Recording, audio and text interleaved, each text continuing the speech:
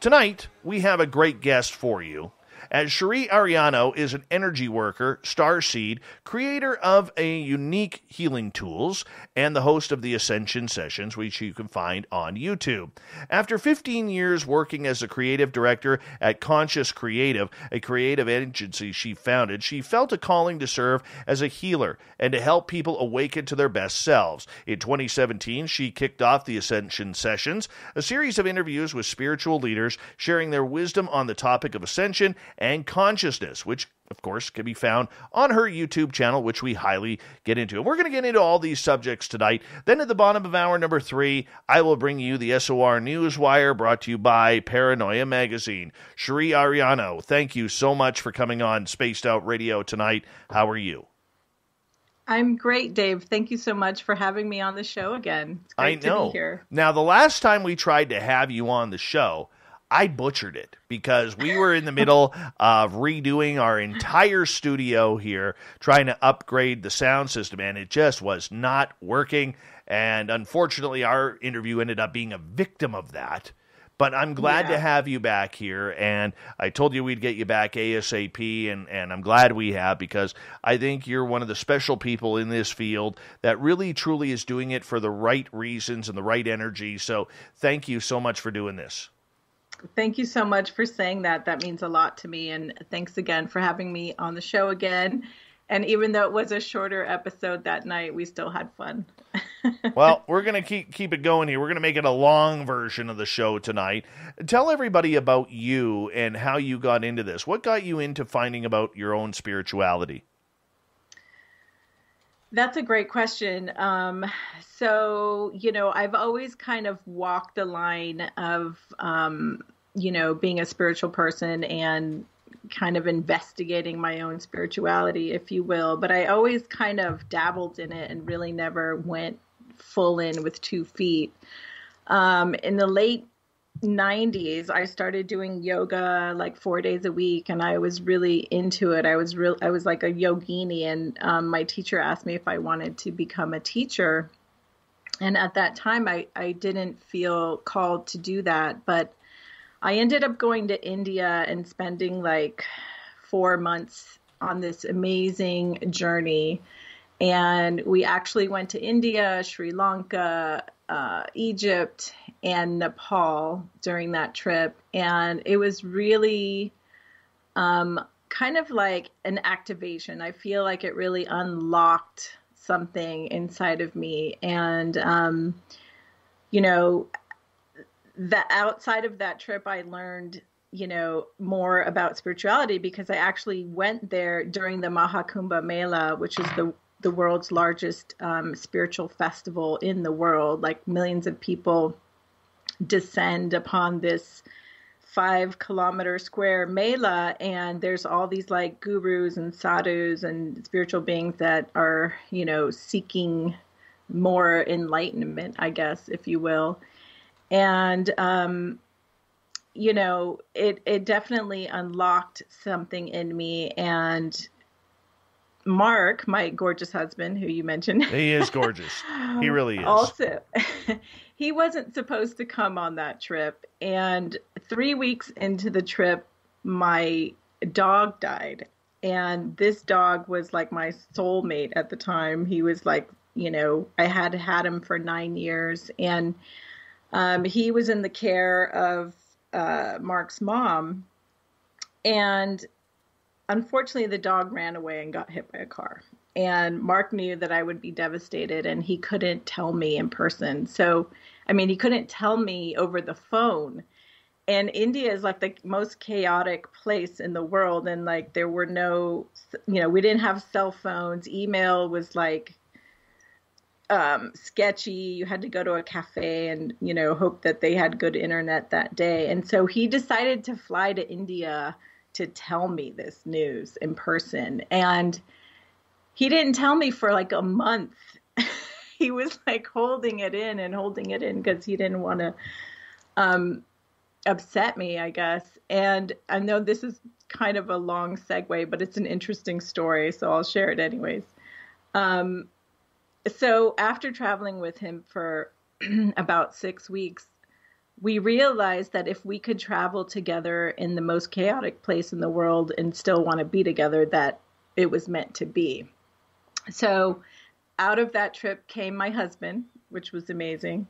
And also the birth of a company that we started together called Conscious Creative. And so we started a green or eco creative agency offering graphic design and video services for about 20 years now.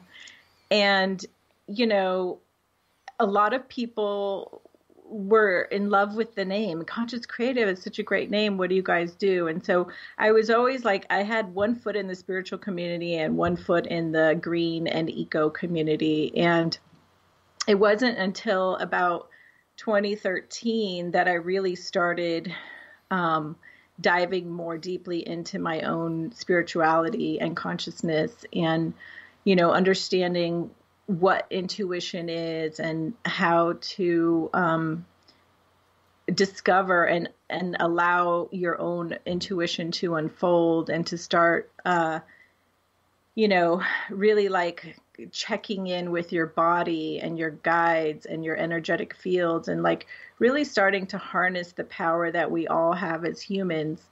And so the reason I shared that whole big India story with you is because I feel like that was kind of like the beginning of the unlocking. And then in around 2013, 2014, I had a friend who was a spiritual teacher, and she told me that she had an implant, right? And like an alien implant. And I was like, what? You know, I was completely blown away because I was not into the UFO community or contact community or experiencer community in any way. And, you know, she was a really good friend of mine and I believed her, but, you know, I was kind of like in shock, right? So I went down this long rabbit hole. I went down the rabbit hole of researching life on other planets, other star nations, you know, extraterrestrial crafts, like the whole 9 yards. So this was in 2013. And I would say that that was really the catalyst for my awakening, because once I realized that there is life on other planets, like it was like the floodgates opened and like everything came online. So that's my really long answer to your question. What changed about you from the person before you went to India to find your own spiritual path compared to who you are now? What did you learn about yourself? From the India trip? Just like, in search for your own spiritual peace. Well, I could say that, you know, the Chery of back then was very, like 3D, if you will. I can't think of the word right now, but, you know, things were kind of like more at face value, more at, what you see, you know, like that saying that says like, don't believe it until you see it, or, you know, I don't believe it until I see it with my own eyes. Like that's a very common saying. And now it's like the opposite is true for me. And, now I can like, you know, feel things and understand things that I can't see with my own eyes, but there's like a difference in my inner knowing of what may be true, what reality really is. I don't believe that half of the stuff that we're being fed as reality is reality. I think there's a lot of control mechanisms in place, and we have to learn how to see beyond the veil and start to find out what our own truths are. Because I think it's different for everybody, because the reality that we believe is the reality that we create. For you, as you decided to go on this spiritual path, how did you know it was the right path for you? Like, what went on in your own mind, your own body, your own soul to get you where you are today? Well, I came from a lot of suffering. I had a very unique childhood. There was a lot of pain involved, and mostly emotional pain. And I think that I was seeking healing originally, which is probably why I delved into yoga, because yoga offers a lot of healing because we store a lot of pain in our muscles and our muscle memory. And so when we do yoga and we stretch the muscles and we release, we're actually releasing the trauma that's stored in those muscles in the body. And so I just remember, even to this day, anytime I get on a yoga mat and I start doing yoga, it's like I get this huge wave, like sigh of relief. It's like, okay, I'm here to honor myself, and when you don't feel honored or seen or heard by others, and you can stop and breathe deeply and honor yourself, it's a really healing feeling. I grew up in the era where I was told to be seen and not heard. Kids were not, our voices were not valued. Oh yeah. We were, Did you get the people are staring at you? People are watching. No. That was my mother's famous line. Like if we were in a restaurant or something, that was my mom's famous line. Stop it. People are watching. Then you'd look around and there'd be like nobody watching. Where, Mom? Shut up. Shut up.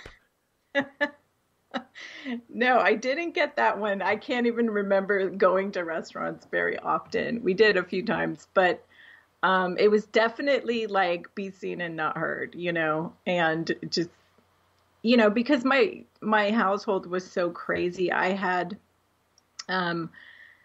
3 older siblings who were 9 and 11 years older than me. And so, my sister was kind of like my babysitter until the age of 5. And they would always like kind of usher me, outside or into this room, or like they always kept me out of harm's way in a way. I was the baby and I was always taken care of that way. So me too.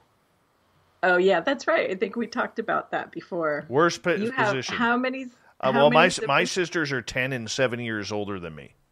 Oh, wow. So, yeah, we're similar in that way. Yeah, and I hated it because I was excluded from everything. You just sit over there. You don't need to know. You don't need to know. Oh, right. You're bringing up childhood trauma now. Thanks. We're going to have to do some yoga. I feel like I need to lie on a couch and speak to you now. Yeah, well, it's good to talk about these things because as we talk about them, it helps to release them, I believe, as well. Mm-hmm. But if you can also, get into the body and do movement, it's also really helpful. There's a lot of different ways, to work through it, obviously. Well, you know what? We're going to change subjects here because I'm going to get pissed off. I was always excluded.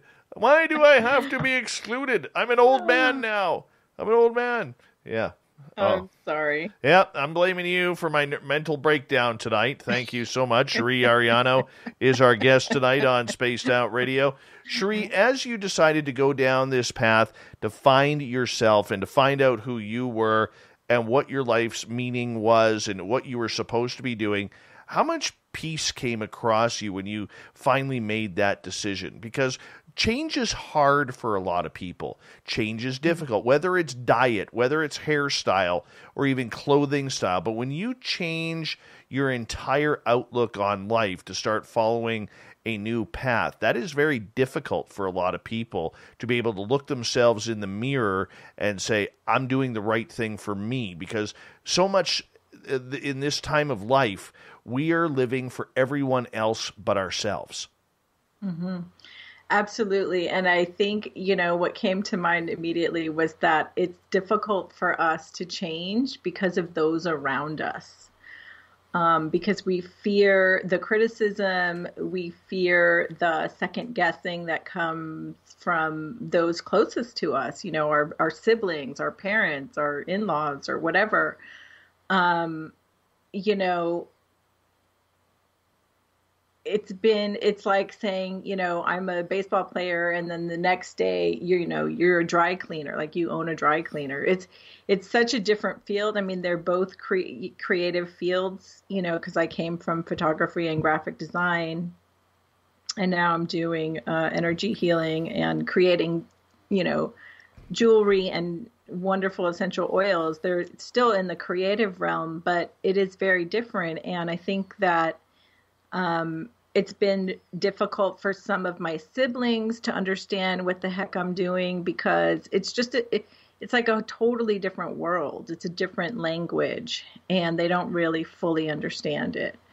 So I would say that's the biggest obstacle. But for me personally, like, I love it. I'm so excited to be on my path, because from 2012 to, I would say, about 2018, so what is that, 6 years? I was just like, what is my path? What is my soul's purpose? What is my life's mission? I knew that I had fulfilled the first one, and that I had reached like a fork in the road, and I was supposed to go on this other path and serve humanity in a bigger way. And I didn't know what it was, but I had this like really strong drive to find out.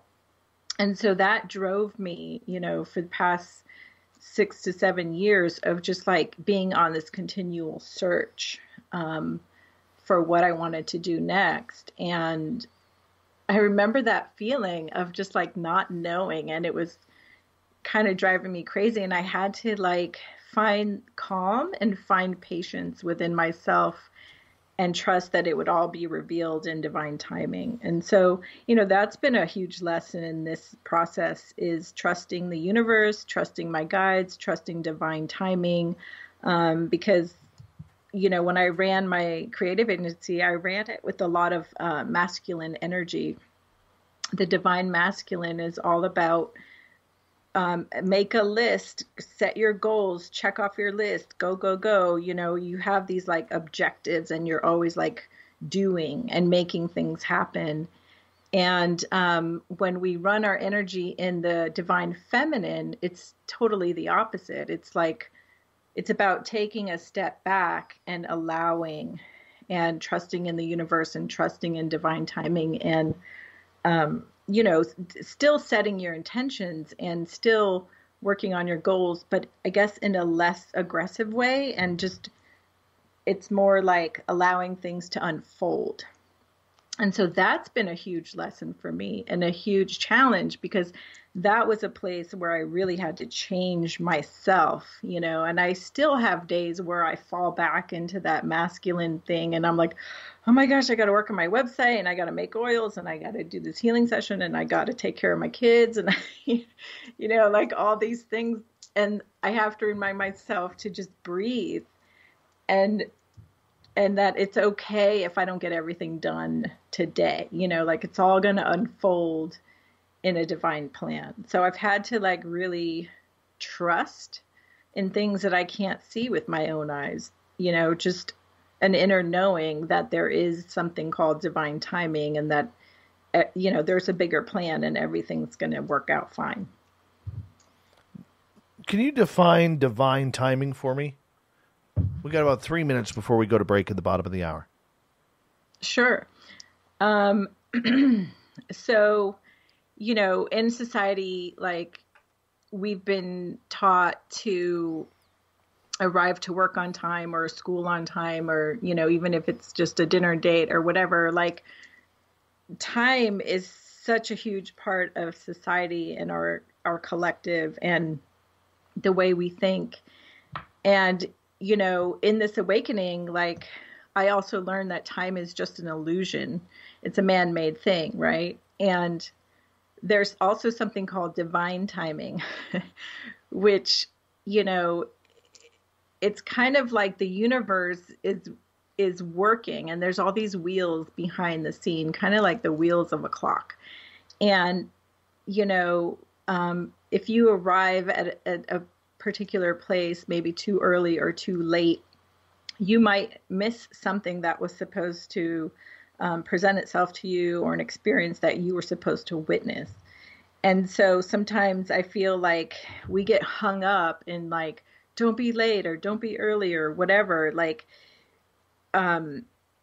it would be great if we could all move into more of a space of divine timing. Now, obviously that's not going to fly with the business world, but, you know, on a personal level, I feel like, people would be a little kinder to themselves, and they would, you know, because sometimes we beat ourselves up if we're late or whatever, you know, or we get stressed to our kids when we're trying to get them ready for school. And, you know, we're like, come on, hurry up, we're late. And there's so much stress in that energy. And if we can just like let that go sometimes and just believe in divine timing, things will still flow and everything will be okay. So most of the times when I stress about time, in the end, everything's always okay. So I don't know if I answered your question, but hopefully that did. Well, I think you did a great job. But, you know, as we look at divine timing and how it works out, does that include luck? Miracles? Well, you know, it's funny because some people say, I don't believe in luck. And, you know, I guess it's just a definition. You know, I call it more like fate. I personally believe that we all have these guides, right? Like angels that are like always around us, and they know, they're like orchestrators behind the scenes, and they know kind of like what's going to happen in the future. So sometimes they will orchestrate things to make it so that, you know, you get on the same train as this woman you're supposed to meet at 5:00 or whatever, you know, and you guys catch eyes, and then you exchange phone numbers, and then you talk about it at your first date, and you realize that you weren't even supposed to be on that train because whatever. And you talk about it, and it's like, oh, what a coincidence, you know, and I think that it's more like a divine plan. Cheri Arellano is our guest tonight on Spaced Out Radio. We're going to find out more about this divine stuff. Let's get our Zen and Chi on with Cheri right after this on Spaced Out Radio.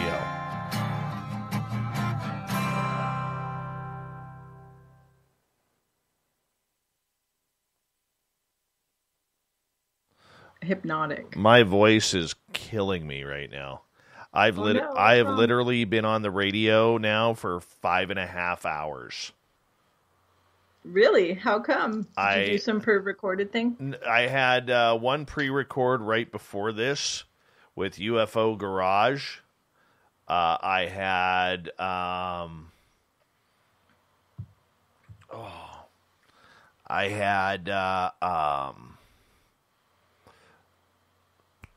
an interview with Blue Line Bigfoot before that one, and I thought that one I'd screwed up my scheduling because I thought that I was supposed to go on with Blue Line Bigfoot like this morning at around 11 my time, 12 my time, and then when I got into my studio this morning, I checked the email and it was like 4:00, and I'm like, oh damn, okay, and so I did that interview. Got off the air with them, literally wolfed down dinner in like 7 minutes, and ran back downstairs to my computer to go on with UFO Garage for 2 hours, and now I'm on here. So my voice is a little rough, so feel free to talk. So you should get your oils and rub some oils on your throat. Yes. By the way, audience, I got a beautiful care package from Cheri. I got just a charming, beautiful bracelet. Not going to lie, this thing is awesome. Now, what kind of stones are these again? Lemon? Obsidian. Wait, you're not holding it up to the camera, are you? No, I got two cameras. 2 cameras? Oh, so this is your camera. So this is the obsidian. YouTube. Can you hold it in front of my camera for a second? It's obsidian, gold obsidian, sandalwood beads, and hematite, and 1 black lava bead on there for you to put your oils on. Yeah. Oh, that's where the oils go. Yeah. Okay. They go on the lava bead and the wooden beads. Okay, hold on. I gotta try this out because I got some really cool oil stuff here that has like a wood top. Bamboo. I thought it was. Yeah, shake it. Shake it first. Okay. Oh, I didn't know there was a... Yay. I feel like a kid right here. I feel like There's black obsidian in the bottle, and in the roller ball itself is also black obsidian. Are you kidding me? I didn't know that. Yeah. Ooh-wee. And so for everyone in the YouTube audience, black obsidian is a protection stone. It's also great for grounding, but mostly for protection.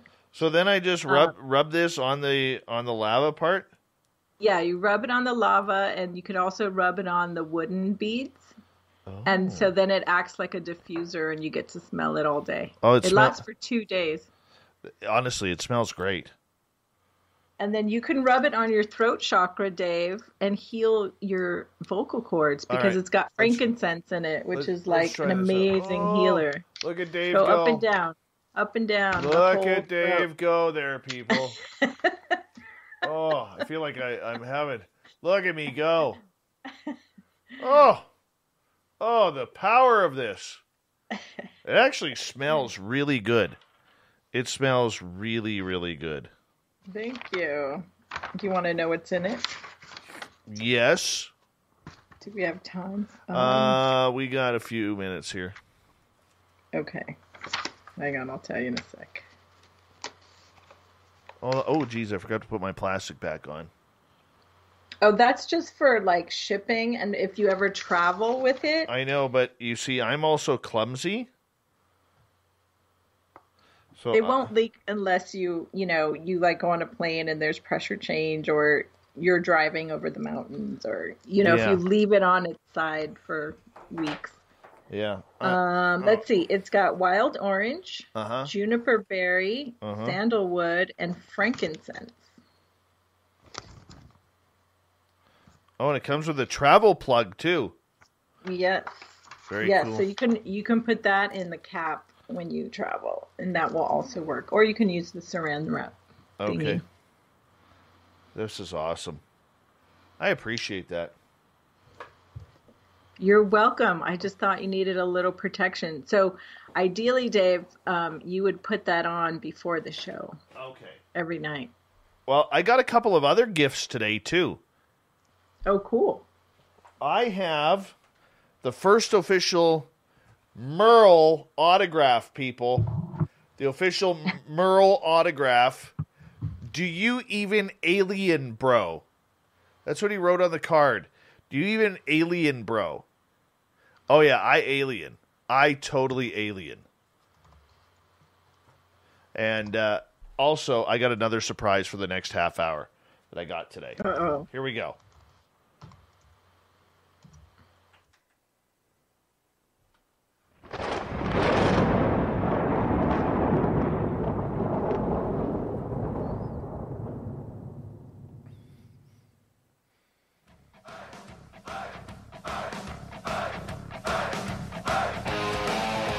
Second half hour of Spaced Out Radio is now underway. My name is Dave Scott. Thank you so much for taking the time to join us. Even you, C. McGee, listening wherever you are on our Spreaker chat. I want to remind you that if you miss portions of this show or others, you can check out our free archives by going to youtube.com/Spaced Out Radio. Just do old Davey the favor, hit that subscribe button. Our website is spacedoutradio.com, where we have a plethora of features for you, including rocking out to Bumblefoot and reading up on Captain Shirk's SOR Newswire. Follow us on Twitter at Spaced Out Radio and on Instagram at Spaced Out Radio Show. Chery Arellano is here from the Ascension Sessions. We highly recommend you go to her YouTube channel, same name, and check out her great interviews that she does, including one with me a couple years ago. I think there's a part 2 that may come out one day. May. I don't know. Will it ever come out? Will it ever see the day of light? Yes, Dave. We have to do part 2. You got to give me that exclusive. I've just been, I've been on kind of hiatus this year, 2021. I've been really going within, and like it's really interesting to try to put it into words. But as you know, when you go on the air, you put a lot of your energy out into the world. Yeah. And I just have been feeling like I need to put it into me, like into myself. So it's been difficult to want to put my energy out there. But I know it's coming. Like I can feel it. It's bubbling, but I've just taken a little break to That may be honor gas. myself. Just so you know, if it's bubbling and gurgling, that may be gas. Not gurgling. Okay. You never know. You never know. But you know what? I'm going to say this. We kind of talked about it over the break, but I'm going to say this publicly. You sent me a beautiful, beautiful bracelet and care package from San Francisco all the way to parts unknown British Columbia. It included this wonderful bracelet that you made that I'm wearing now, and I'm going to promise you that I'm not going to take this off. Honestly, it feels really, really comfortable on there, and usually things bug my wrists, and because like I love wearing watches, but I have a beautiful watch collection, and I barely wear watches because it just bugs my wrists. But this feels very comfortable and very, very comforting, and I'm going to continue to do that.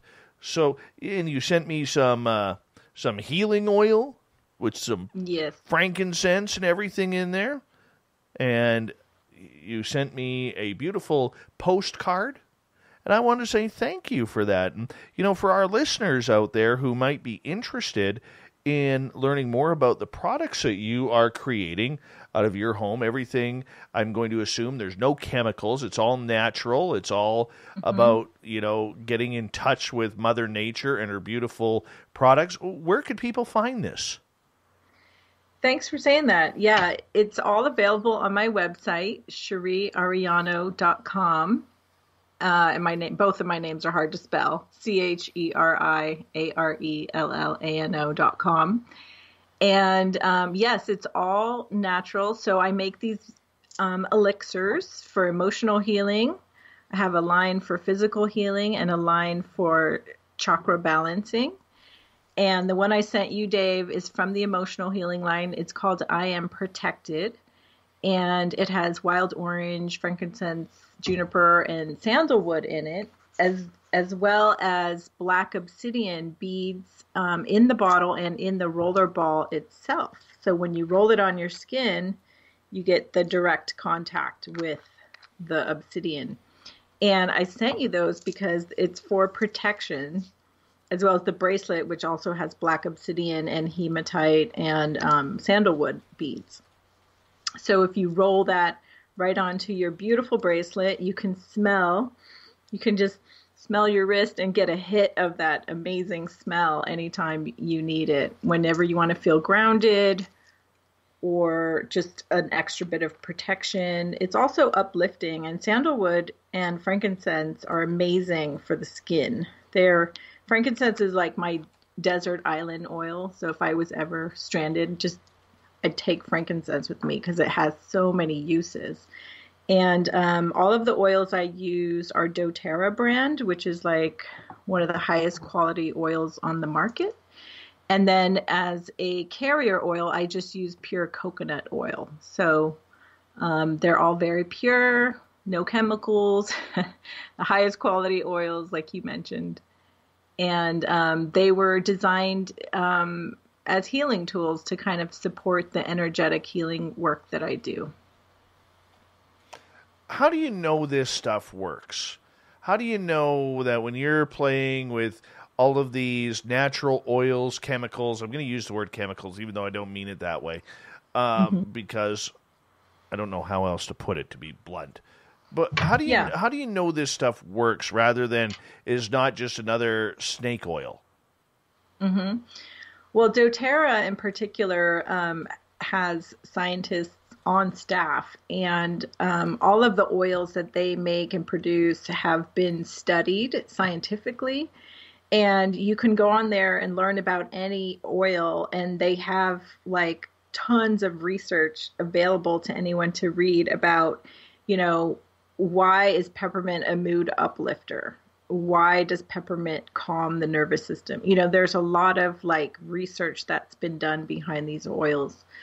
And then personally, when I started making them, it was really just going to be a hobby. And I gave them to my friends and family. And I said, hey, smell these oils and let me know if they smell good or how they make you feel. And, what are your thoughts? And everybody loved them. And everybody was like, oh my gosh, I want these for my kids, because I make an oil called I Am Focused, and it helps kids with ADD or people who have a hard time focusing on studying or working or whatever it is. The oils in that blend are all aligned to help one focus, as well as the crystals. And so with the crystals, there's a woman named Judy Hall, and there's tons of other people who study crystals, and they can actually communicate with the crystals, and they have been studied for thousands of years, and they know what the properties of each crystal does. So I believe them. I don't have time to do that research myself, but I, know which oils do what and which crystals do what, and I align them together to focus on whatever it is, feeling centered, feeling more harmony, feeling more confident or focused or whatever. And the chakra balancing line, there's 7 oils, and each one is designed to help balance and harmonize each of your 7 chakras. For a lot of people who don't understand the chakras, including myself, who's heard it about 172 times on this show, all right, explain to us what the chakras are, what's their purpose, and why should we buy into it?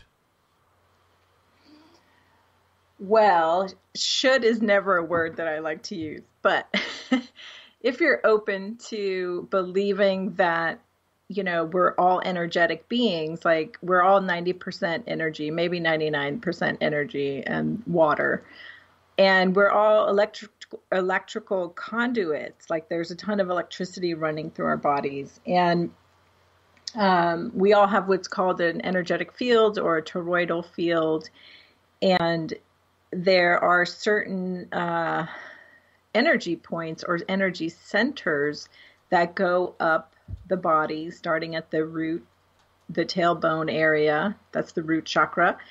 And then there's sacral, solar plexus, which is near the belly, the heart chakra above the heart. There's the high heart above that. It's between the heart and the throat, and then the throat, third eye, and crown. And then there's even a couple above your head, and there's one behind your head, and there's some in your legs and your feet that help you connect down to the earth's energy. And so each of these chakras represents, a certain part of your being, if you will. So the root chakra controls your security and feeling grounded, feeling safe. It's all about having a roof over your head and money in the bank. It's that sense of security and feeling safe. And your solar plexus, for example, is all about your divine will and your purpose and how you manifest in the world and create. And so each chakra kind of controls these different areas of our lives: intuition, the ability to speak your truth, the ability to love and feel loved and feel compassion. And when these chakras are closed down or out of balance, problems start to arise emotionally, and they also manifest in your life. So it's ideal to have these chakras in balance. And so I created these healing tools to kind of assist with that. It's a tool to help you focus on that chakra, but really you're the one doing the work to help bring them into balance. Okay, so how do we tell the 7 chakras apart? All right, we know there's one for thinking and one for breathing and one for the soul and one for your gluteus maximus, one for your pinky toe and all of this. How do we tell them apart? Well, I mean, You mean like feeling into them or learning about them? For me personally, I studied them and I learned about them, and these have been studied going back to the Vedic times, like to ancient India. And there are people around today who can see your energy field. They can see your light body basically with their eyes. And so if you study the chakras, you can learn about each one and what control center they are. So it's pretty intuitive. The heart chakra is about love and romance and compassion for yourself and for others.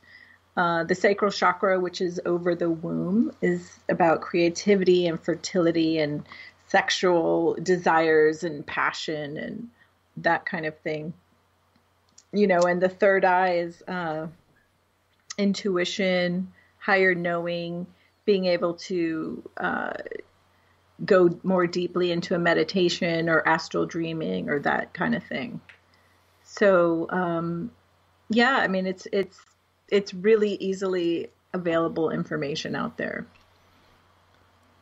For a lot of people who are listening to this, they're more mainstream. They're more about, therapies, whether it's physical therapy, massage therapy, hydrotherapy. Why buy into this part of taking care of yourself when there's so much else out there that kind of answers the mainstream answers, rather than, this being thought of as I don't want to use the word like a faux healing practice, because I don't think it is. And I'm a firm believer, like for instance, even on my microphone, I have a selenite bracelet wrapped around my microphone because it helps with depression and anxiety. It helps with creativity, and it helps me calm down. Yeah. So I kind of believe in that. But for the people out there who are like, well, I really don't want to get into that voodoo type of stuff, or how people always have to try and match things up. I'm just trying to be humorous while asking a serious question. How do you break down that boundary? Well, for one, what I love about using essential oils or a crystal is that it puts the power in your hands. So you're not going to a doctor or a chiropractor or therapist or whatever to heal. You can do it yourself. We all have the ability for self-healing. And so just by grabbing these tools and putting them on your body or smelling them, you immediately start to heal. So there's been scientific research done that the olfactory system, which is the sense of smell, is the fastest route to healing through, we've got touch, sight, smell, hearing, right? All the five senses. Well, when you smell an essential oil, the smell goes immediately into your olfactory system and it sends a signal to the brain that says like, oh, okay, we're going to start healing, her thymus gland or whatever it is. And these essential oils are programmed. They have DNA in them. They're plant chemicals. They're plant oils. They come directly from the plants, and those plants have DNA, and we're all connected, right? Like everything is one. So when your olfactory system smells that plant, it kind of already knows what it is you're trying to do because of the harmony and the unity in all of the DNA that's going around. So what I love about essential oils is that it hits your nose, 30 seconds later, you've got this message to your brain, your body starts healing itself. It's the fastest way, faster than even rubbing it on your skin. So Dave, when you put those oils on, make sure you smell them and take a really deep inhalation, because that's the first step of healing. And again, I love that it puts the power in your own hands, and everybody can try it. There's no harm in it. It's not going to hurt you. There's no side effects. And if it doesn't work for you, you haven't lost anything. There's no harm done. The other thing that I wanted to share, I just lost my train of thought, but it was about, it'll come back to me. I can't remember what I was going to say, but it answered your question about, why should they use these tools for healing? Is that what they are? Tools? Yeah, in my mind, they're tools. Oh, thank you. You just triggered my memory. So yes, cha-ching. The first thing, or the most important thing is our intentions, right? So our thoughts have power, our words have power, our intentions have power. And when we intend to heal, so Dave, like you just said, that soda light helps you feel calm, it helps you feel creative, it helps you feel grounded. Like you intend to feel those things, and you know that tool is there to assist you. It's almost like a mirror that reflects off and it says, oh, I see that thing. It's a reminder. It reminds you to feel that way. So even if the bracelet's not doing anything for you, it's the intention that you've put into your thoughts, your words, your actions, and even into that crystal, because crystals can be programmed. So, that's why they're tools, because really you're the healer. You're healing yourself. I've had days where I've had a really bad headache and I can lay down with a crystal and some essential oils and I can heal myself without taking aspirin. And I use those tools to assist, but really I'm the one doing the healing.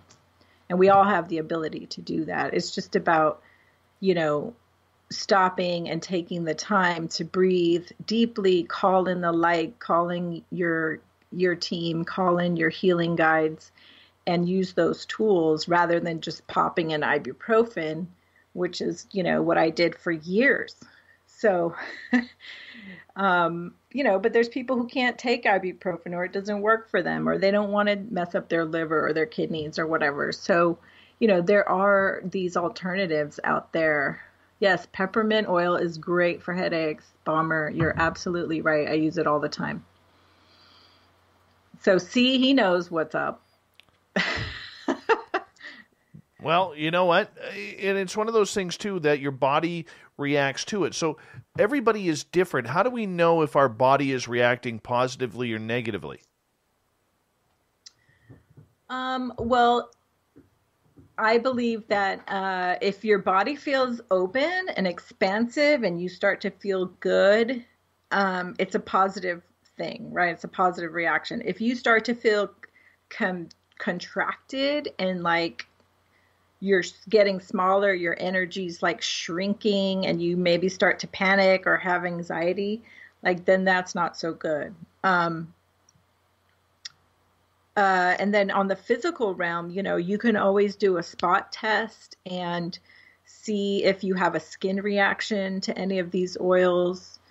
There's certain oils you don't want to wear in the sun, like the citrus family oils, lemon, grapefruit, and lime, and even orange. You don't want to wear those in direct sun because they're photosensitive and they can like burn your skin. So, there are some cautions.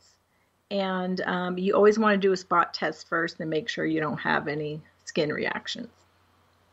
Yes, oregano oil. Thank you for mentioning that, Kimberly. Oregano oil is, wow, what a powerful oil. It's an immune system booster, and it can knock out like any cold if you take it at the beginning of the cold. But it's a super hot oil, meaning it can burn your lips and your mouth.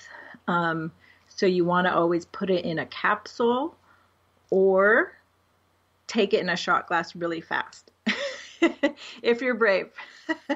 But it can burn. It can burn the skin, so be careful. You can always rub it on the soles of your feet and you're totally safe there. All right, as we continue on with Cheri Arellano, we have her for another couple hours here on the show, an hour and a half after this. We're 2 minutes away from break at the top of the hour, Cheri. The way our bodies react is always different. Like, for instance, to put something on a more, localized term, some people are very, very immune to the pain of hot sauce and very hot sauces, where others, you put a little couple grounds of pepper on their food and their mouth is absolutely on fire. I mean, we see that all the time. So when you are getting into this to learn about whether or not the certain agents, chemicals, Botox or whatever you're using, I'm teasing here, get in your system. How do we know what's good for us? What signs should we look for in our bodies? Well, again, I would definitely, just speaking for my oils, they're all roll-on, so none of them are ingestible. They're all designed to go on topically. So there's 3 ways you can use essential oils. You can use them aromatically, which means smelling them. You put them in a diffuser or on your bracelet. The second way is topically on your skin. And the third way is ingesting them into your body. And if you're a sensitive person who kind of gets a rash just by looking at a plant, you always want to do a spot test. And there's only certain oils that you want to ingest, and there's only certain brands of essential oils you want to ingest. A lot of them are made with chemicals, or they're not organic. There may be pesticides on the plants or in the soil. So you always want to only ingest the purest oils and make sure that they are designed to be ingested. And then topically, there are certain oils that you want to be careful when you put them in a diffuser, like eucalyptus, for example. You don't want to put it in a diffuser around kids for very long. They can react to it. They can be really sensitive to it. So you want to maybe run it for 30 minutes, check the kids, make sure they're okay and not having any negative reactions. And then, run it again in another hour or 30 minutes or something like that, So you do have to be careful. There are cautions, but, again, like I said, all of my oils are topical only, so you could just spot test them on your wrist or behind your ear or in your elbow somewhere to make sure you don't have any negative reactions. Beautiful. Great timing is we're about to go to break here at the top of the hour. Cheri Arellano is our guest tonight from Spaced Out Radio. I highly suggest you check out her YouTube channel, the Ascension Sessions. What is ascending? That is something we are going to learn when we come back from the break. How do we ascend our Zen, our Chi, our personal souls with our contracts that we apparently signed before we incarnate on this beautiful planet we call Earth? We'll find out from Cheri Arellano right after this on Spaced Out Radio.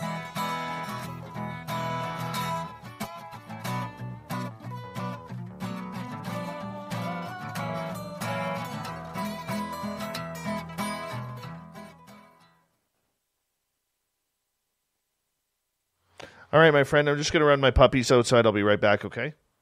Awesome. We got 6 minutes. Radio app from TalkStream Live. You'll find a great selection of talk shows covering UFOs, ghosts, strange phenomena, and much more. Download the Paranormal Radio app now and start listening to the very best in paranormal talk entertainment, including the network you're listening to right now, the Paranormal Radio app, free in Google Play and the iOS App Store. Hi, this is Amber Beckrud, and I want to invite you to subscribe to our YouTube channel where we store all of the SOR show archives for free. And as an added bonus, every 2 weeks I'm posting brand new content on Cryptid Tales, where I will get into some of the spookier legends and folklore from around the world and tell the stories that go with them. Find us at youtube.com/spacedoutradio and check out Cryptid Tales today. Drop a comment and let me know what you want to hear. See you there. Get your horns up with me on Spaced Out Radio. This is Ron Bumblefoot Thal. Come tune in to SOR where you can hear me rock out with Little Brother Is Watching, the official theme song of Spaced Out Radio. And then come on over to bumblefoot.com where you can find out about my tour schedule, my music, and everything else. Bumblefoot.com keeps you up to date on what I'm doing and the best way to stay in touch with my music and music camps. Sign up for my newsletter at bumblefoot.com and remember, Little Brother Is Watching. Hey space travelers, this is John Resig, founder of the Chive and Chive Charities. If you know anything about our website, you know we like to do things a little differently. We're not some faceless organization collecting money for a nebulous cause. Our donor dollars go directly toward life-improving items. Then we give those items directly to an underdog who needs it most. To become a donor with Spaced Out Radio's official charity, Chive Charities, just go to chivecharities.org/donate.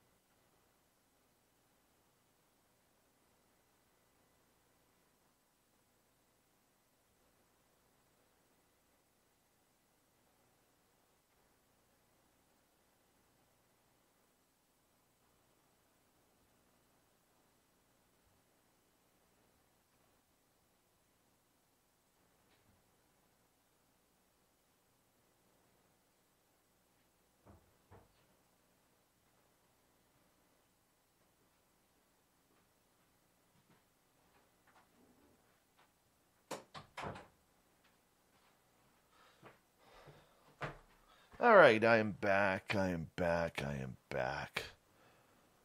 My dog took a little bit longer than what I thought, so I apologize. That's okay. Welcome back. Yeah. You've had a long day. Oh, totally. Big thank you to Brett Lewis for the awesome super chat tonight. Thank you so much for the love and support. Hello, Wagon Bread. Bread 11.3. I still don't know what a bread is. I looked it up. Don't get it. I know it's a volume of measurement. Illinois Sasquatch, how you doing, man? All right, and who else am I missing here? I think I'm caught up.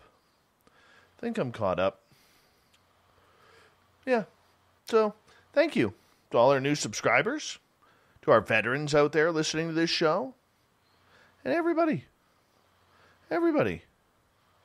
We do like Wild Eyebrows Chuckles. Lunar Tina, good to see you. Thank you for hopping on in. And Cheri will be back with us here in about 5 seconds. Stay tuned.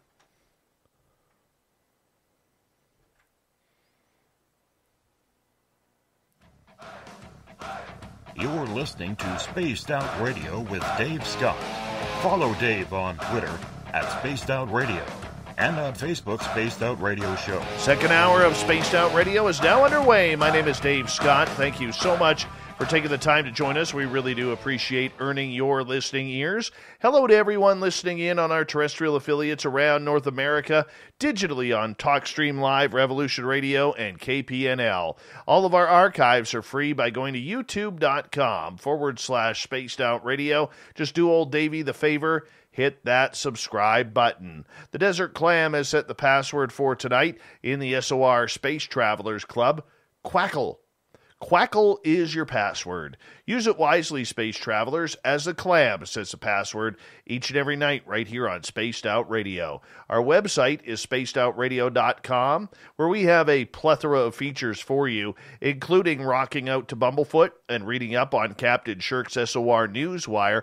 Follow us on Twitter at Spaced Out Radio and on Instagram at Spaced Out Radio Show. We continue on tonight with our good friend Chery Arellano. She has a great YouTube channel called the Ascension Sessions, which I highly suggest you check on out and hit that subscribe button. Chery, welcome back. Thanks so much, Dave. Great to be here. Great to have you here as well. What is Ascension? Ascension. Big question. So, Ascension, in my opinion, there's a lot of different opinions out there, but I think it's the evolution of humanity, to put it simply. It's the process of which our consciousness evolves into a higher state of awareness or a higher version of ourselves. I feel like the planet is constantly evolving, or I should say the planet and the people on the planet, even the animals. We're all going through ascension right now. There's a belief that every 26,000 years we go through the planet goes through a certain part of the galaxy. And as we're moving into that area right now, the planet gets hit with certain light codes that are new and different and of a higher frequency. And being that we're all energetic beings and light beings and electrical beings, we're equally affected by these new light codes, as well as the planet, the animals, the plants, everything on the planet. So, a lot of, it is said that we were going through that 25,600 year cycle, and we're right at the end of that loop. So that's why there's all this talk about ascension right now, because we're kind of like, and that's also what the age of Aquarius was all about. It's about moving into that space in the cosmos. Okay, so how do we have to get there? Like, is it a mental thing that we have to work on? Is it something that is strictly spiritual with a shift in our soul? How do we do that? I think that the planet is moving to this space in the cosmos. So physically, we're kind of like going whether we like it or not. But spiritually and energetically, I do think that this ties in with our consciousness and how we interact with each other as human beings. You know, how kind we are to our neighbors, or the guy on the BART train who didn't, move over or, give us a seat or whatever. It's about like being in service to others. It's about being kindness to others. It's about being the best iteration or version of yourself that you can be. And right now I feel like it's very challenging. I mean, we're going through some of certainly the hardest days of my lifetime. With all of the masks and the vaccines and the vaccine passports and the quarantine and just like everything we've been through, all the financial crisis, just everything that's been thrown at us since 2020. Like, it felt like we were going up and then it just went and it like all crashed. And I've been scratching my head around why are we going through this? Why did it take such a dark turn, And, well, at least for me, it feels like a dark turn. And, my husband, who's very wise, said to me, we've got to go through this hard time right now so that we can get better, so that we can be better. And you kind of need to go through this dark time so that it's like a slap in the face. It's like a wake-up call for everybody to be better, so we can get better together as a collective. And sometimes, if it doesn't happen in our lifetime, Dave, our children and our children's children will be like, dang, look how they messed up 2020. Let's not do that, and hopefully like they'll learn from our mistakes, and the future of humanity will be better and better and better and better.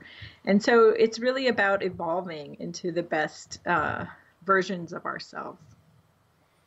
Now, what is the purpose of this? Because something along this line kind of goes against the grain of what the religious community will go by, what the agnostic community will go by, the atheist community will go by. It's it's almost like a spiritual crapshoot that is, we're all trying to figure out what's at the end of the tunnel.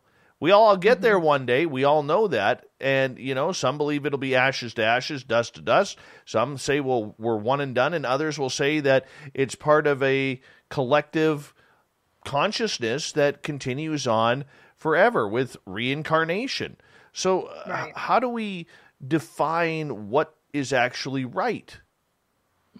Well, everyone has their own beliefs, and, everyone's entitled to their own beliefs. We can't, convince anyone to completely believe the way we do.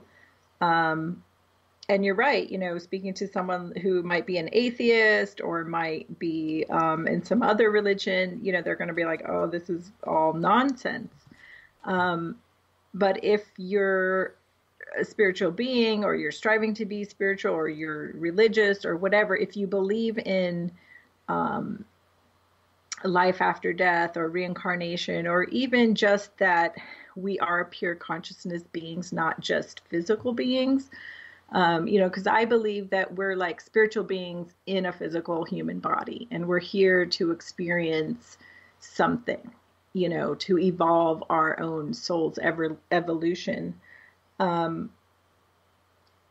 personally believe that I'm a starseed, and I've lived like 69,000 lives on different planets all around the universe. And I'm back here to learn something else. And I feel like a baby sometimes. I feel like a new soul, even though I'm not. We have this like amnesia when we come back, because there's certain lessons we're supposed to learn that we haven't gotten it right, or we're here to do a life's mission. Like, we're here to help and serve others. And I believe that I'm here during this time of ascension to help people understand what ascension is. So hopefully I'll help at least one of your listeners tonight understanding this complex topic. But going back to your question, which was like, how do we know if it's true or if we're on the right path or whatever? I believe that if human beings are in their highest and purest selves, because we have a lot of power, right? We have psychic power. We have the ability to move things with our minds, telekinesis. We have a lot of powers that we're not using, that we weren't trained to use as children. We've been kind of programmed to turn them off. And so can you imagine a society where everybody was psychic and everybody could read each other's minds? You couldn't steal from your neighbor. You couldn't lie to somebody, because they would know you were lying, or they would know that you stole from them. And everybody would be like on their best behavior, because it would just be a pure society. There would be no tolerance for lying, stealing, getting over on someone, whatever. So to me, that's like a picture of a society where people are more evolved. We're all psychic beings. We're all feeling beings. We're communicating from the heart space with compassion and empathy for one another. We're helping each other. It's like a really highly functioning society. And that might sound utopian, but I believe that we were there once and we've kind of fallen, and now we're trying to get back to that space. And it's taking 25,000 years. It's a long time. That's a lot of lives to At live. least. So if you believe in the reincarnation aspect of everything, Mm-hmm. how often are you reincarnating during those 25,000 years? How often are we reincarnating? Once, twice? And in between, do we get to go on vacation to wherever we want to go? Because let's face it, right now, life is kind of difficult. Yeah, that's a good question. I mean, I think it depends who you are. Like, are you an earth soul? Are you an earth angel? Are you a star seed? Who are you? Like, what is your soul? Because there's all different kinds of beings here. I even believe that there's hybrid beings here who are half human, half other species, and they have their own agendas. So it depends what your mission is and what you signed up for. And I mean, you can change all of that, right? Like, you can be like, okay, I'm going to go to Earth and I'm going to help people ascend and I'm going to have a radio talk show and wake people up. And then, you die and you go to your life review and you're like, okay, I don't want to do that again, but I'm going to go help over here in this other way. So I do think that we have choice in between lives. And I think that the human experience of living, 80 to 100 years is pretty short, like in the blip. I think the way that we perceive time is kind of like stretched out here. Like, a life feels long in a way, but like when you're 69,000 years old, it's just like a blip of time, So time is also like part of it. And it's like a funny, it's funny the way we perceive time, I should say, in this lifetime. Well, I know, because I think for every human on this planet, at least the majority of us, we feel ripped off by how short a time we're here. Mm-hmm. I know I do. It's really short. I mean, I look at it that, this year, in 1 month, in just over a month, I will be 48 years old. I never thought I'd see myself as a middle-aged man. I still feel like I'm 30. I want to be 30. I got the great looks of 30. Yes, you do, Dave. No, I do. I'm a solid 5.3 out of 10, and I'm good with that. I'm committed to that. But the point that I'm getting at is, that opens up a whole can of worms in the fact that when or if there is reincarnation out there, that we do this quite often. Mm-hmm. I mean, how do we find out more about this, considering that, you got to keep coming back, and, every life is going to be different. Like, if I were to choose never to come back, or come back as a slave, or come back as a battered wife, or a child being trafficked or kidnapped, or don't know if I would take that. Not saying that I'm saying, look, if I come back, I'm only going to take the rich lifetimes or the middle class lifetimes. I'm not saying that at all. But I mean, if we're supposed to experience what we're supposed to experience, is it all pre-planned then? I think there is a bigger plan at play, but I think that our realities are being created and they're evolving and shifting as we make decisions, like moment to moment,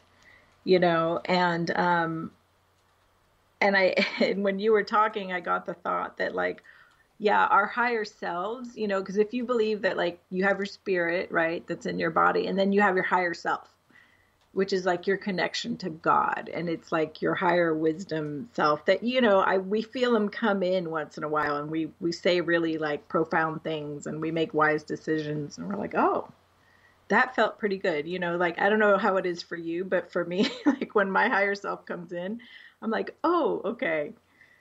And, so when we die and we go back to the review and we're in the presence of God, like, we're in our highest selves. And that's when we make those tough decisions of, like, okay, I'm going to come back and I'm going to have a terrible childhood, because that negative experience is going to push me. It's going to be the catalyst for, becoming this person in my adult life who helps other people, in some way or fashion, because we learn from our experiences. So, I think that humanity is kind of like, right now we're going through this time. I mean, we've evolved so much in the last 2,000 years, but in a way, some of us are still very like primitive, in the way we behave and some of the choices that we make. And I feel like there's some of us on the planet who are like trying to kind of push everyone into being their highest and best selves. And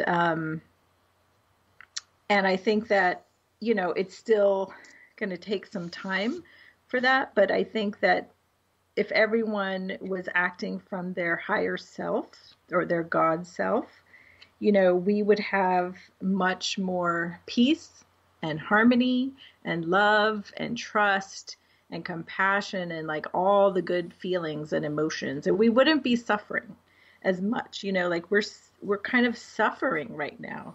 There's a lot of distrust in the world. People are looking at each other suspiciously, like, hey, do you have coronavirus? Do you have coronavirus? And like, with these masks on, it's becoming harder to read people's faces. And like, I feel like there's this air of distrust in the world, and it's really sad. It kind of breaks my heart a little bit. And so I try to smile at people as much as possible, even if I am wearing a mask, so that I can put them at ease immediately in the world. So I don't know if I answered your question, Dave, but well, we got that's where I'm at. We got 5 minutes before we got to go to break at the bottom of the hour. Chery Arellano is our guest tonight on Spaced Out Radio. When we look to ascend on a soul level, how do we get in contact with us, our internal selves? Well, I think the best way to do that is to meditate and to go within. You could potentially get hypnotized. You could go through a series of hypnosis sessions and try to learn more about your soul's path and why you're here, and what contracts you've made, before you came into this lifetime, but really I think it's about going within and trying to hear your inner voice and your inner guidance and your team and your like connection to God, so that you can get really clear on what it is you're doing here and why you want to be here, and what's the bigger picture plan, like, and ask all those questions that you have until you start to connect the dots, and I think that like once you connect the dots and you feel like you're on your path and you're fulfilling your soul's purpose, like everything is just going to flow, like divine timing, divine awareness, everything kind of like all these synchronicities start to happen in your life. Okay, let's talk synchronicities, because a lot of people don't understand what that's all about. I mean, is it just more than coincidence? I think so. I think synchronicity is, a beautiful thing. It's like that movie, Doctor Strange, if anyone's seen it, where they're moving through the world and the world is moving with them. And, it's like as we go through life, we create our own reality. And, sometimes we'll like run into a person that we just happen to be talking to the day before. Is that a coincidence, or did you manifest that person? I have a good friend, and I can't tell you how many times like Mark will say her name or I'll say her name, and then like an hour later we'll get a text from her, or the next day. It's just constant like confirmation that we're manifesting in real time. So I think synchronicities show up in our lives when we look for them, when we're open to them, when we believe in the magic of what they really are. but there's always going to be skeptics out there who call them coincidences, but I don't believe in coincidences. I think they're all synchronicities, and they're clues. They're like little breadcrumbs that tell us, like, you're on your path, you're doing the right thing, you made the right choice, you're going the right way, you talk to the right person. Like, pay attention to those signals, to those clues and those synchronicities, because they let you know you're on the right path. Okay, so how do we find them? How do we keep our eyes open to see if they are actually happening? What do we need to do? Good question. That's a great question. So you can do tests, right? Like, you can, say, for example, I'm going to go on a walk and I'm going to smile at every person before they smile at me. And you'll be surprised. Like, people will start to smile and say hello to you before you say hello to them. Or you can, like, think of a friend who you haven't thought about in a long time and see if that person calls you. For me, I see 111 on the clock, like, all the time. I mean, it's ridiculous how I don't even like to look at the clock, because I try not to be tethered to time. But the few times that I do look at the clock, it's usually 11:11 or 1:11. And those are little signals to me that, I'm on the right path for whatever I'm doing in that moment. But you can do little tests like that. You can put out things and go, well, if I go left, maybe this will happen. Or if I go right, maybe that'll happen. And just start to, like, pay attention to these little synchronicities. Do you get a gut feeling? I can't tell you how many times I would get, like, a gut feeling about something, and then I would ignore it. And then that thing would come to pass. It would come true. And I was like, oh, I should have listened to my gut, And so now that I have more awareness about my own intuition, which is like clairsentience, I pay attention to those gut feelings and those moments of, like, it's like that little voice in your head that goes, you need to do that. This is the right answer, blah, blah, blah. And, like, listen to that gut and see what happens next time. Wow. Guts don't lie. That's right. I'm going to get you to hold on right there, because we are going to go to break here at the bottom of the hour. Chery Arellano is our guest. Throw a .com on the end of that. You have her website where you can check out all of her products. The Ascension Sessions on YouTube. Yes, I will get to it. Check it on out. She's been there, done that. She's all over the place. She's Chery Arellano, and we're loving tonight's talk on Spaced Out Radio. Stay tuned.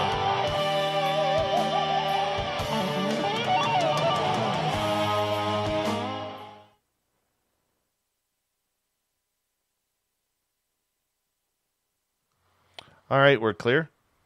Okay, cool. Yeah, man. I lost audio, so I couldn't hear you. That's okay. That's okay. What was I going to tell you? I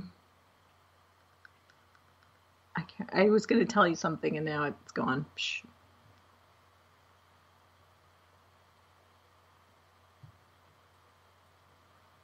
Your audience is so knowledgeable on essential oils and healing. They're smart. They are very smart. Yeah, they're pretty good people in there.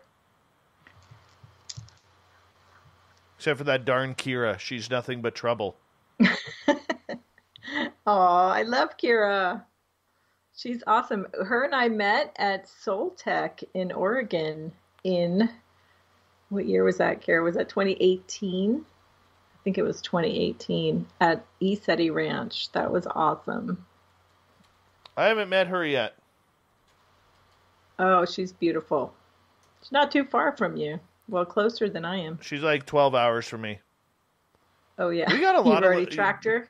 Well, she's in Oregon, and I know right. that from my old home, it was Portland was about anywhere between, it was around 7 hours, 6-7 hours. And then because I'm like another 5 hours north now, you got to add that to the total. And that's how I know. Oh, Sovereign's in the chat room. What's up, Sovereign? Cosmic Wild Man? Yes. He's been wild lately. Oh, there goes my audio again. Hold on. Why is your audio messing up? Take off these earbuds. Earbuds. My earbuds are failing.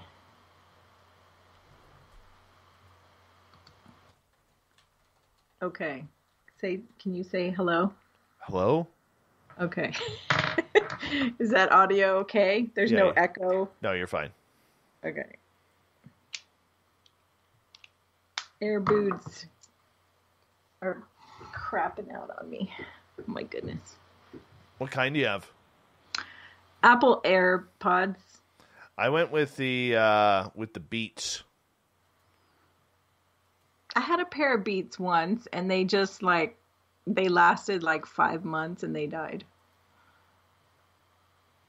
So, but I like these. They work most of the time, but sometimes there's Bluetooth interference. What do I think of Easeti Ranch? Ooh. It's a magical place. I haven't been yet. I have mixed feelings that I can't talk about on the air. But it's awesome. If you've never been, definitely go. Check it out. Sovereign says Cheri is way hotter than her husband. I'm telling you right now, as hot as Cheri is, her husband is smoking hot. He is smoking hot. Ozzy, oi, oi, how you doing, man? He is. He is a handsome dude. He's hotter than me, Sovereign. Hi, Sarah Dawn Burbank. How are you? Welcome to our chat room. That's a nice letter S you have for your photo. I'm going to assume that stands for Sarah. S.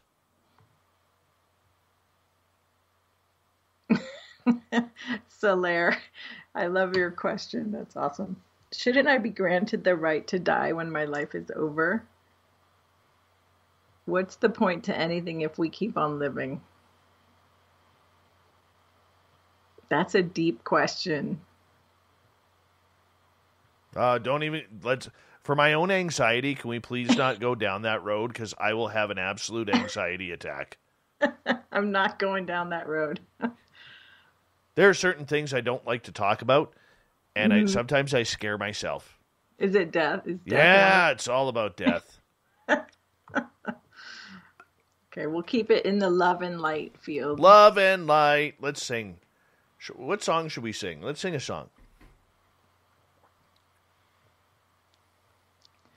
Oh boy, you don't want me singing on the air. Everyone will leave the chat room. All right. What's that song? Give Peace a Chance? The Beatles song. That's John Lennon and Yoko Ono. What's the chorus? All we are saying is give Cheri a chance. Give Peace a chance. All right, we are 15 seconds. Thank you to Cat Chaser and Brett Lewis for the amazing super chats. Yes, Science Bob was formerly CIA. I don't know where that came up in conversation, but yes, that is true. I'll be back here in a couple seconds.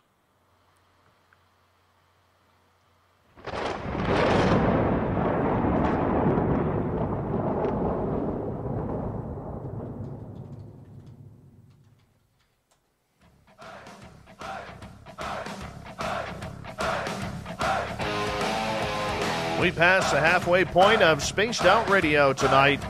My name is Dave Scott. Thank you so much for taking the time to join us. We really do appreciate earning your listening ears. I want to remind you that if you've missed portions of this show or others, you can check out our free archives by going to youtube.com/Spaced Out Radio. Just do me the favor, hit that subscribe button. Our website, spacedoutradio.com, where we have a plethora of features for you, including rocking out to Bumblefoot and reading up on Captain Shirk's SOR Newswire. Follow us on Twitter at Spaced Out Radio and on Instagram at Spaced Out Radio Show. We continue on with Chery Arellano tonight on The Big Show, and we're talking everything divine, sweet, healing, and crystals, and I'm just learning a lot tonight. I hope it's sinking in, because one of these days I'd like it to stick mentally. But her website, CheriArellano.com, I suggest you check it out, and the Ascension Sessions on YouTube. Ascension Sessions on YouTube. So make sure you hit that subscribe button there. Cheri, welcome back. Thank you so much, Dave. You are Sorry welcome. about that tongue twister. It is a bit of a tongue It twister. is. It is, Yeah. especially for us Canadians. Well, for everyone, it used to be the Ascension Project, and then I found out that was taken, so I had to rename it the Ascension Sessions, and I kind of liked it better because sessions represent, these ongoing meetings, which is kind of what they are. I want to ask you something. As earlier before the show, I was perusing your website, CheriArellano.com. Wait, can you roll the R's one time for me tonight? Cheri Arellano. Arellano. I love that. There we go. Cheri Ar... Oh, I just got stuck. Arellano. There we go. All right. Are you happy now? Yes, thank you. That All was right. good. All right. That was good for me. All right. Crystalline light healing. What is that? Wow. Okay. Crystalline light healing is a healing modality that combines a lot of different other healing modalities. So it was designed by my teacher, Raquel Sacramento, who lives in Portugal. And she's been a healer for like 20 plus years. And so it kind of takes into account all these different healing modalities, such as sacred geometry, journeying, the power of intention, chakra balancing. There's a lot of different healing tools that are combined. But basically, it works with the crystalline healing light, which is a pure source light energy field that we kind of project onto the body when we do these healing sessions remotely. So it's all done. It can be done in person or remotely, but right now it's a little bit easier to do them remotely, especially with everything that's going on in the world. And it's like a holographic mind projection healing. And it's all energetic. It's all done through the power of intention. And, my guides work with your guides, and they get together and we do the healing together. So it's not just me doing the work. You're actually doing the work with your guides and your divine healers and helpers. But I'm kind of like the facilitator,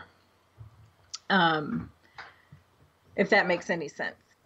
And sessions usually last about 2 hours, typically, anywhere from an hour and a half to 2 hours. Okay. So when I'm doing this, am I actually going under, or is it just so relaxing that I'm going to be put to sleep? Yes. It's not going under like hypnosis, but a lot of people do go into such a deep state of relaxation that it's kind of like you're in your subconscious mind.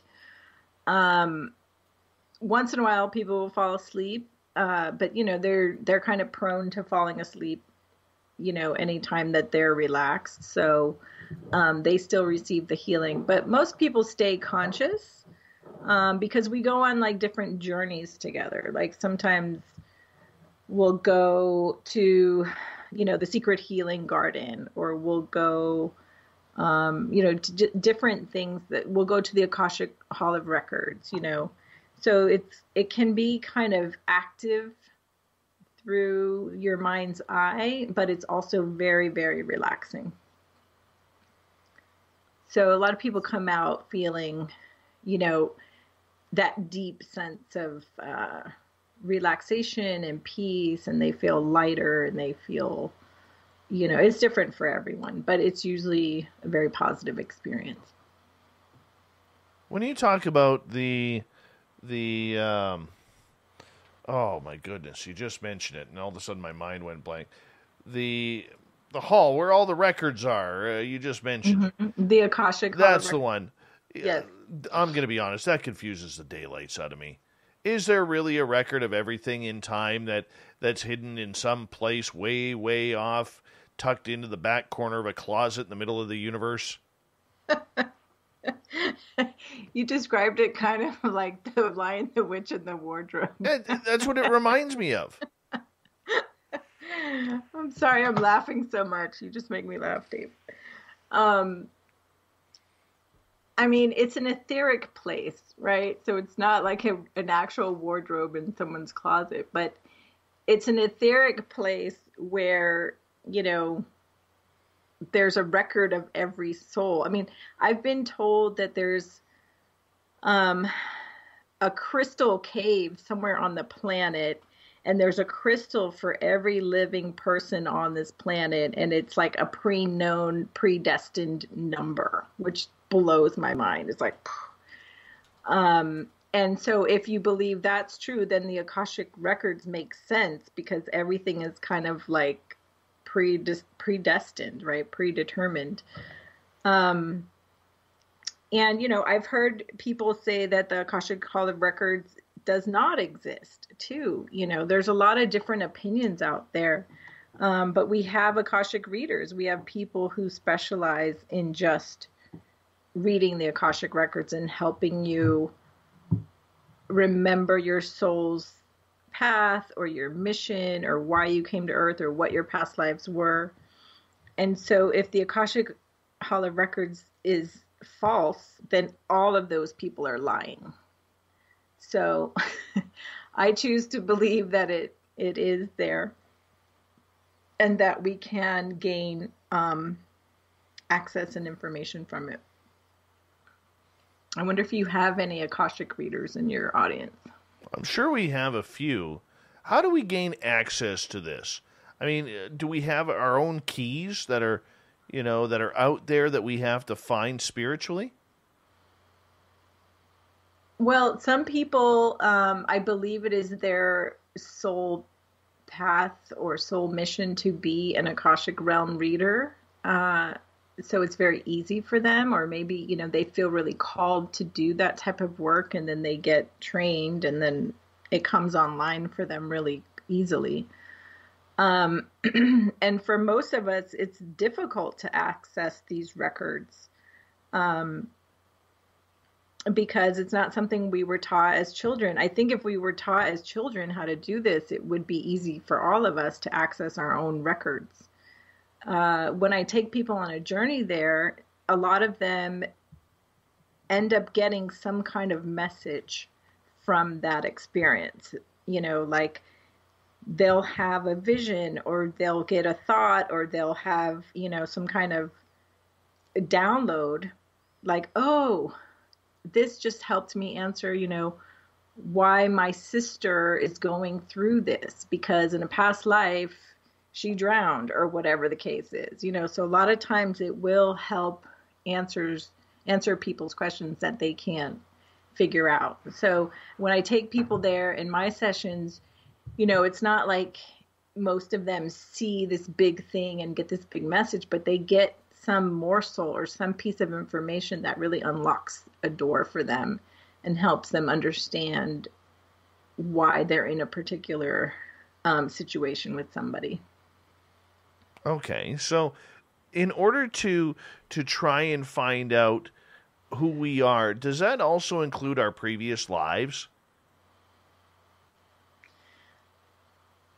Yes and no, because when we come here, we get amnesia, right? Like we're born into these bodies. We don't remember our past lives. We don't remember our soul's mission.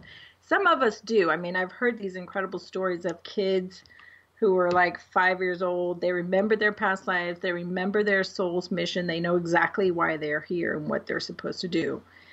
And that's amazing. And I think more kids would be like that if we weren't programming all of that stuff out of them.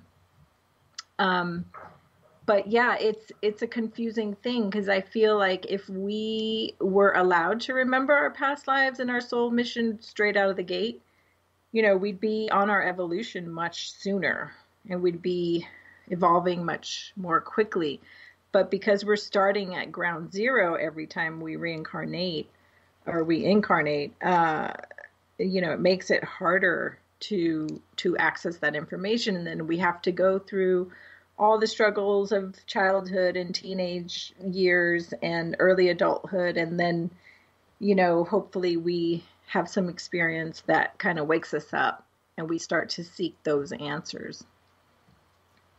You mentioned earlier, when I read in your bio, and you've mentioned it as well, about being a starseed.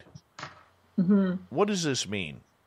For a lot of people out there, it's going to be some hippie reference that makes you not shave your legs and armpits, but for others out there, and I say that in jest because you and I, we like to laugh. And I mean that, on a funny level.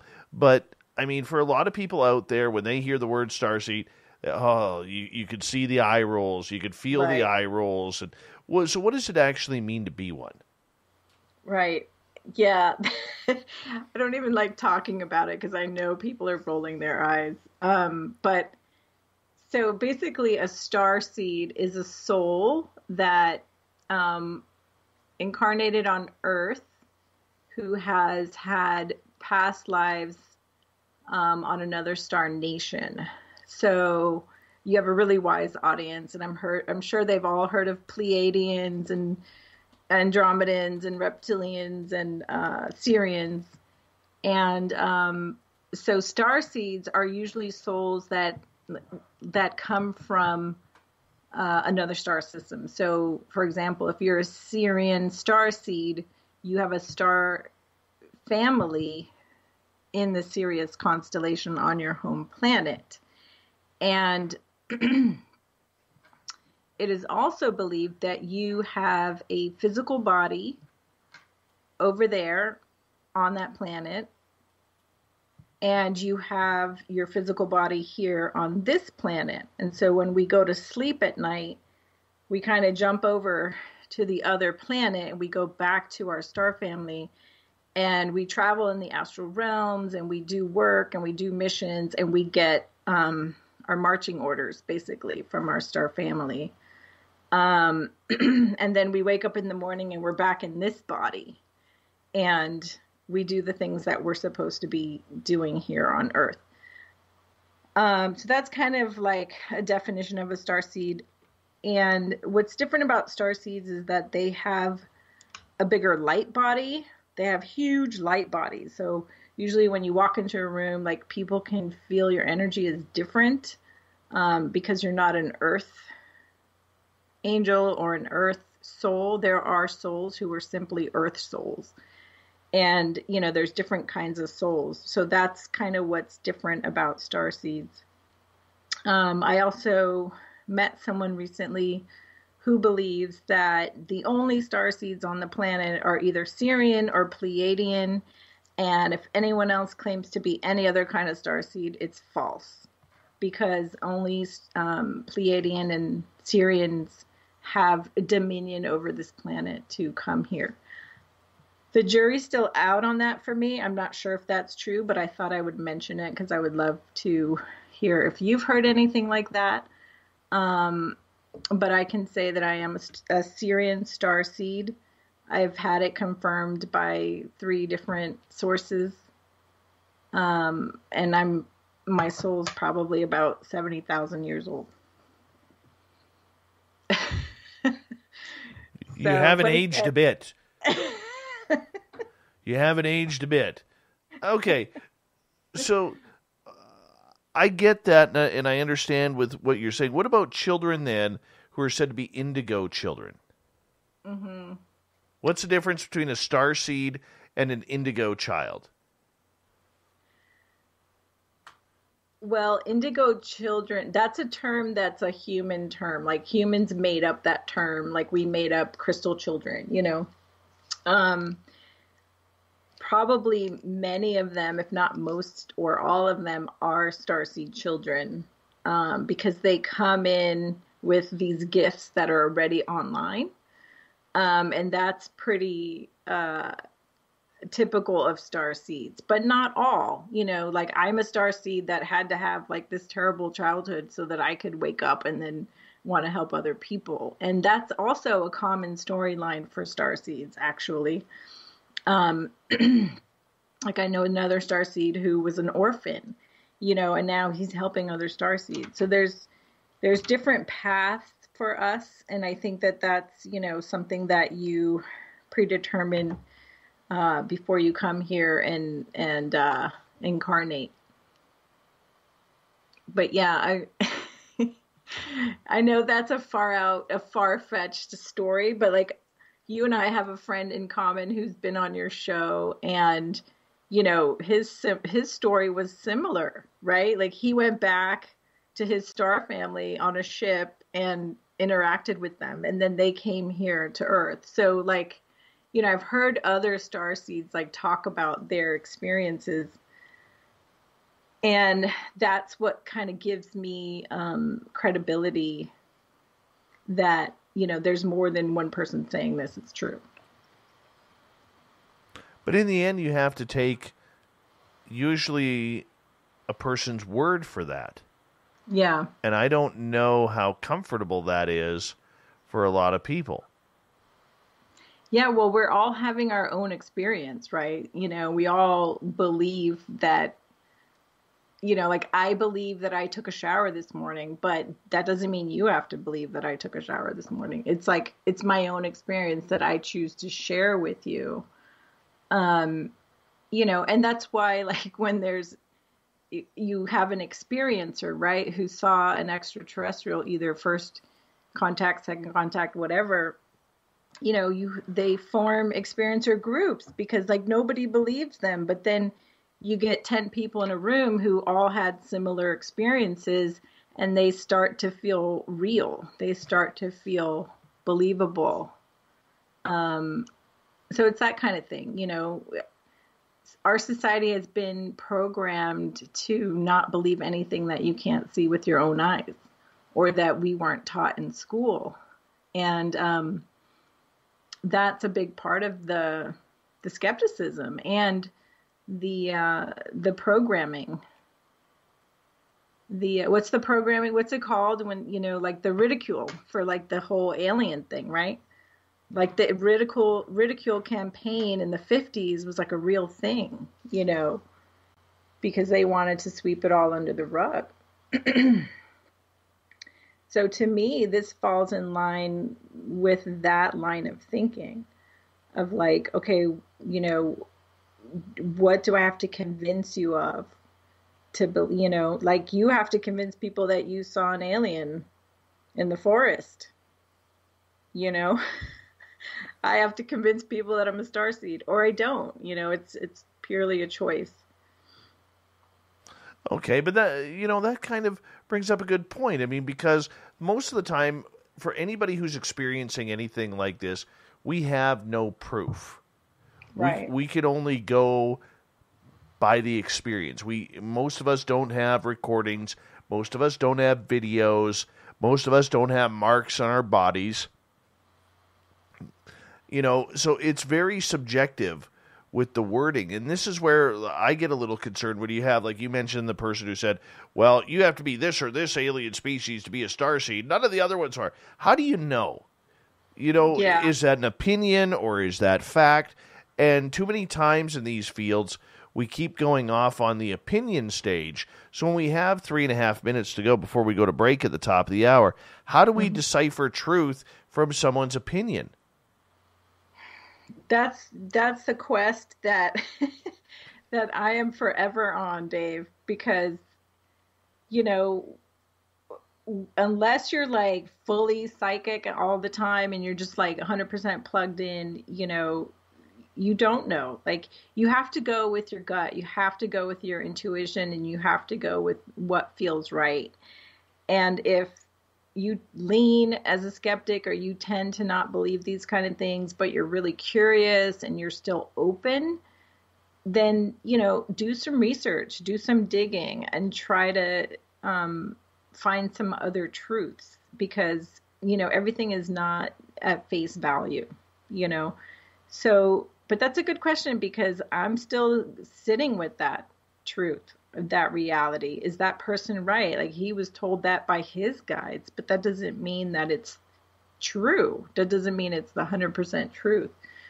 So I just keep researching, keep asking my guides for confirmation. You know, I do that. I'll be like, okay, give me a sign, give me a synchronicity, give me a sign to let me know if this is truth or not. And believe your gut. But for others out there, I mean, gee whiz, it's hard. It's very hard to put that trust and faith in somebody's word who literally is trying to take your soul and define where it should go and where your placement is. Is that just human obfuscation, or is that just somebody who's on an ego trip? Or are they telling the truth? Great question. I don't know. It could be all of the above. You know, because I've asked those same questions, like, okay, is this just this person's ego? You know, is that his experience and his truth because that's what his guides told him? You know, like, how did he come upon this information? So yeah, I think you just have to, like, go with your own truth and what feels right to you.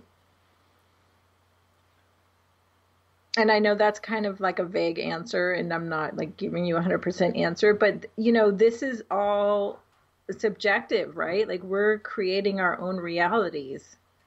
So we have to, like, go within, look within, and search for the answers within. Like, connect to your higher self. Your higher self has the answers. They know, like, you're all psychic, and you guys just need to, like, go inside and you know, develop a meditation practice so you can start to hear those answers. Makes you think. Yeah, I mean, because, like, even if you went to a psychic, right, and you asked the psychic, hey, I heard this thing, I want to know if it's true. Well, now it's that person's truth. So it doesn't necessarily mean it's true if they confirm it or deny it. You know what I mean? I get it. I'm just, not trying to sound like a jerk as we go to break here. I just put little faith in someone who is that adamant that they know the answers. Mm-hmm. You know, I could trust that it's an opinion, but it's not the answers. But we got you for another half an hour here on Spaced Out Radio. CheriArellano.com is her website. And next, we're going to test the Magic 8 Ball versus the pendulum. No. Don't make it a test. It is a test. We'll be back. Spaced Out Radio continues after this.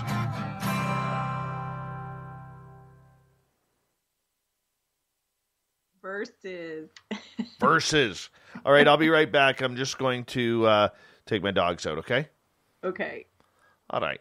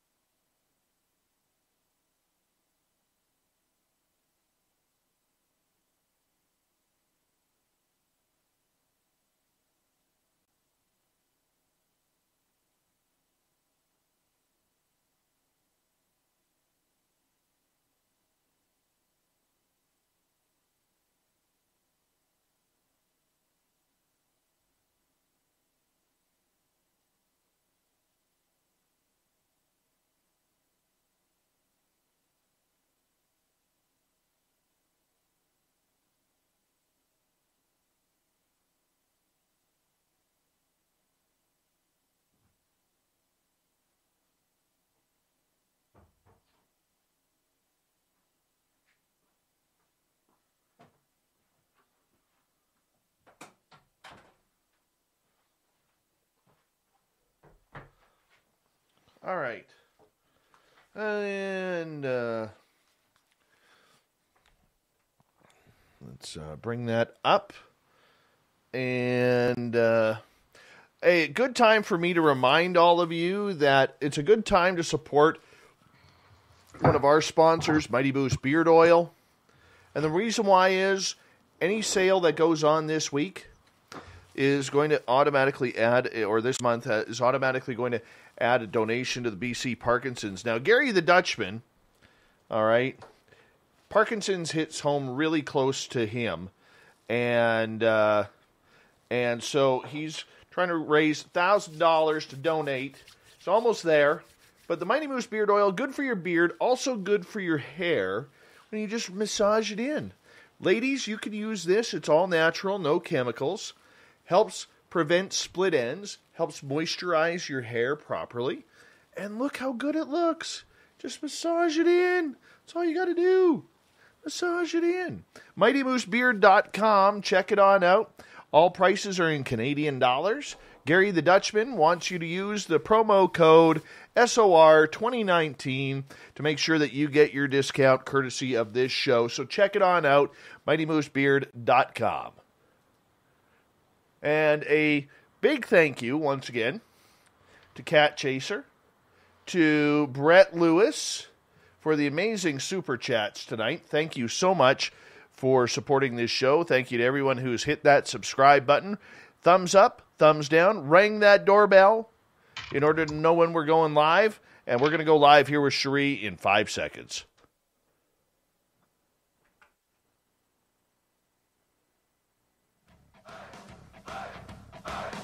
Would you like to connect with us? Head to spacedoutradio.com for all your latest show info.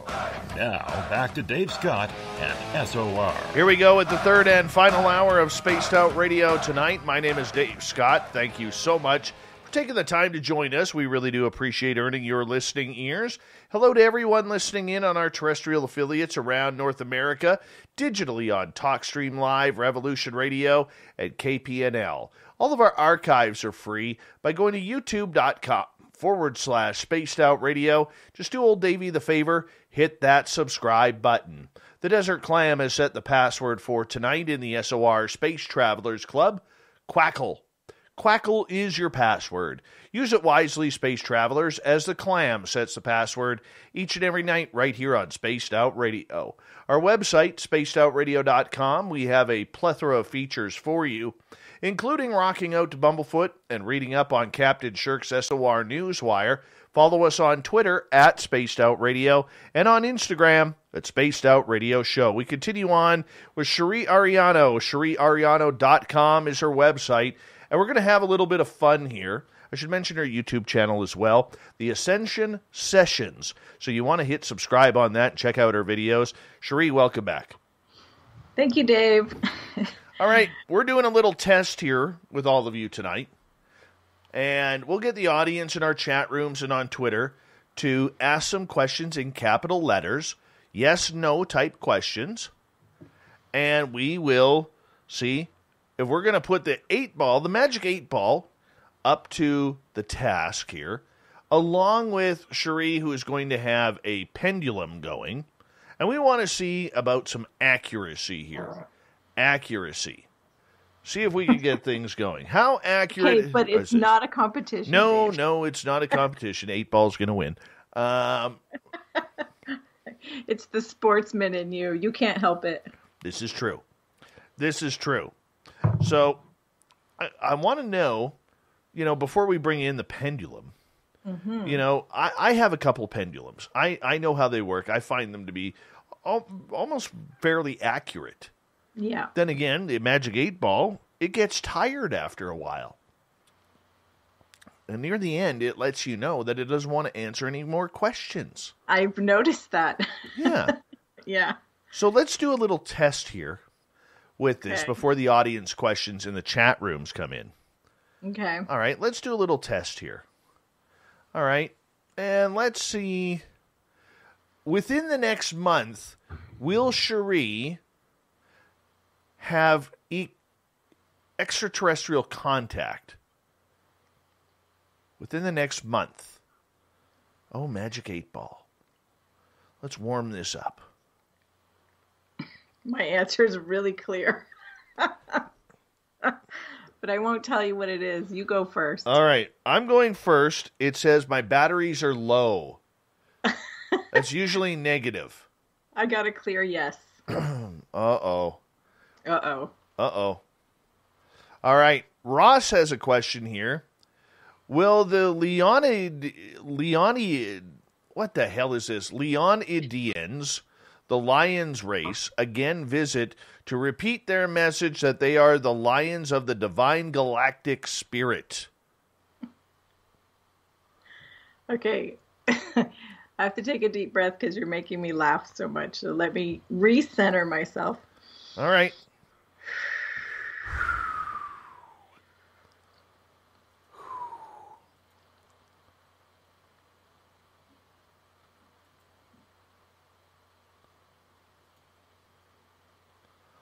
We are centering. Currently centering. All right. Will the Lions come back and say, hey, Bubs, we are the ones in control. Look at our teeth. Look at our beautiful manes. Intel looks good on my end that they are returning. Yeah, I got a yes, too. Very nice. Okay. That's interesting because I've heard of them as the Lyran beings. I haven't heard Leonidians. Leonidians. That's hard to say. It is very hard to say. It is very difficult. Are these different beings than the Lyrans of the Syrian star system? Sirius B? Just curious. By the way, Dave, we should do a qualifying question. Like, Sure. Is it nighttime? Right? All like, right. Is it nighttime? Well, that's what I thought the aliens was.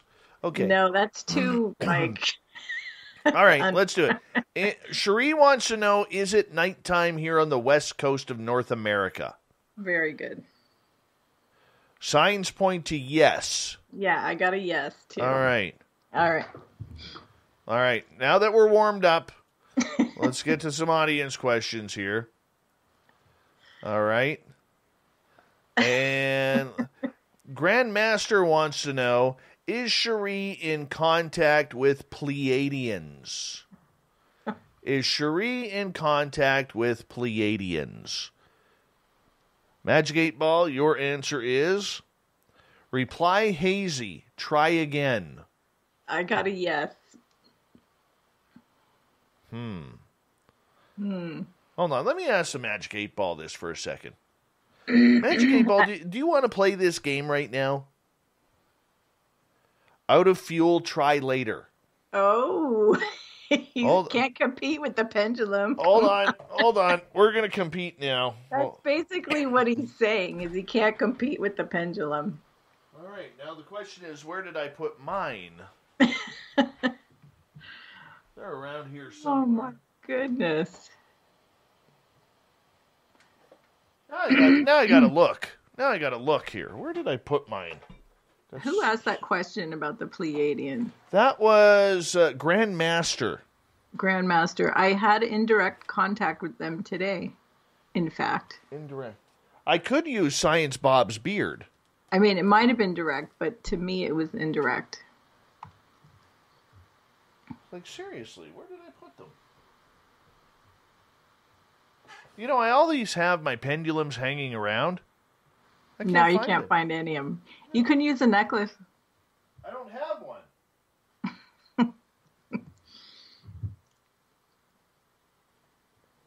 This is honestly so weird. They're usually like right here. Oh well, Magic 8 Ball. Come on. You know, be a hockey player here. Toughen up. Let's make this thing. Can you be a hockey player here for a second, Magic 8 Ball, instead of acting like a soccer player? We could just do pendulum only, but... Intel looks good. Okay. But it's kind of fun to do both. All right. We got her going. Okay. We got her going. All right. Kimberly is asking, will I hear from the person on my mind within the next 60 days? Can we get like a first letter initial of their name? Levels are positive on my end. I don't need an initial because the Magic 8 Ball is so much stronger. Well, I got a no, but she could have multiple people on her mind. That's why it's nice to be really specific. All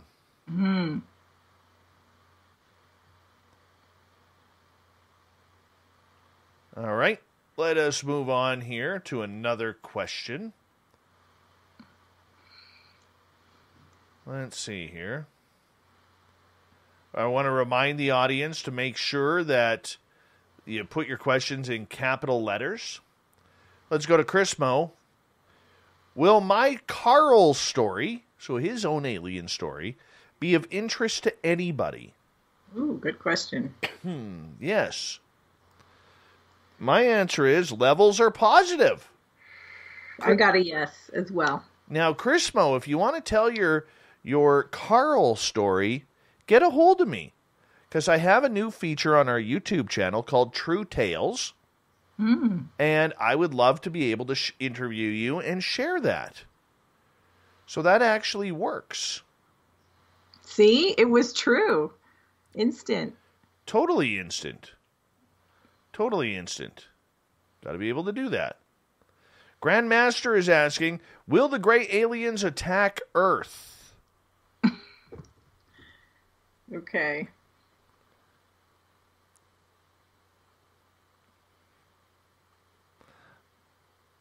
Wait, will the who aliens? Did he say specific aliens? No, the gray aliens. The gray aliens, okay. I got out of fuel, try later, which is actually, and I'll take that as a no.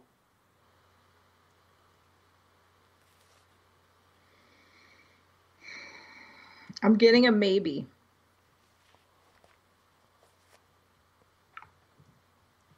Once in a while I get maybes. I'm going with no. Okay. I'm feeling kind of confident on that one. All right, next one. Nikki is asking, should I write my new book?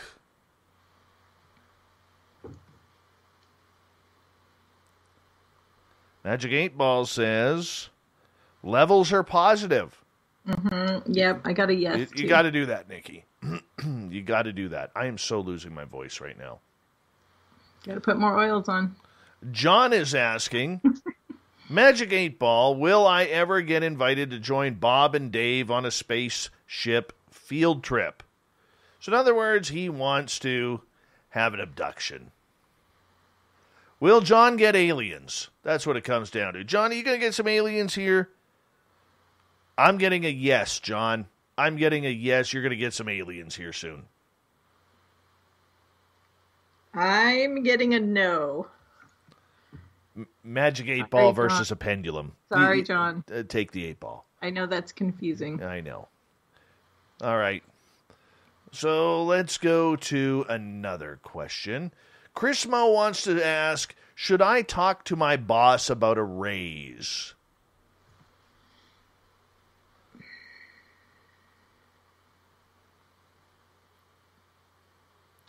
Not today, Sheriff.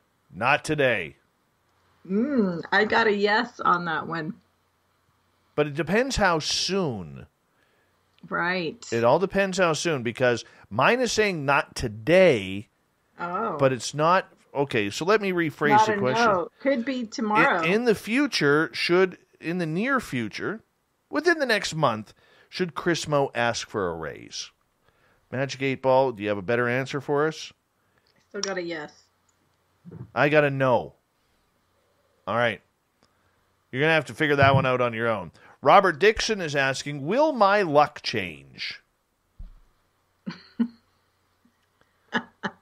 These questions are awesome. Levels are positive on my end, Robert. Levels are positive. Just got a yes on that one, stick too. with the course. Stick with the game plan. D. Swigger is asking, will we really have full disclosure in June? Will we? This June? I got intel looks good, but I don't really believe that answer. I'm getting a clear yes as well. Weird. Okay. William wants to know, do the Greys have an evil agenda?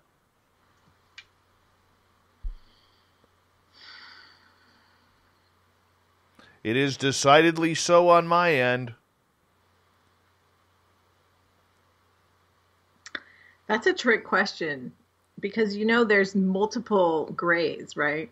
Like multiple types of Greys. They all have a different agenda.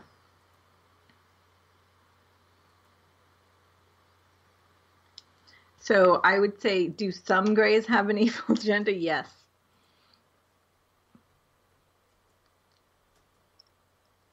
And I got a yes. All right, let's move on here. Let's see. Grandmaster wants to know, do aliens drink blood? Not today, Sheriff. I got a no as well. I don't need to drink blood. They're not vampires. Brett Lewis is asking, oh, of course it jumps, will Dave ever learn to play guitar and set himself free? Because I must rock one day. I must rock. Ooh, I like Kira's question coming up. Censors read no. Thank you, Spirit of the 8-Ball. Also no. No time. No time. That's good. Kira is asking, will Dave have a Sasquatch experience this summer?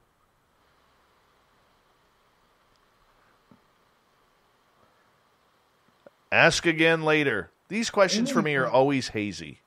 I gotta know. I'm going for it. But these prediction type questions are tricky because, predictions are tricky because we're manifesting in real time. So any of these things could change the outcome. Exactly. You got to be careful. All right, let's move on to another one here. Zenzabil is asking whether or not he will have relations this decade. You're running out of time. You only got 2 2/3 years left. Oh my gosh, Zenzabil.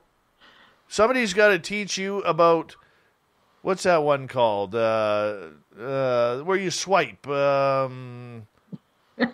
Oh my goodness. What is that one called?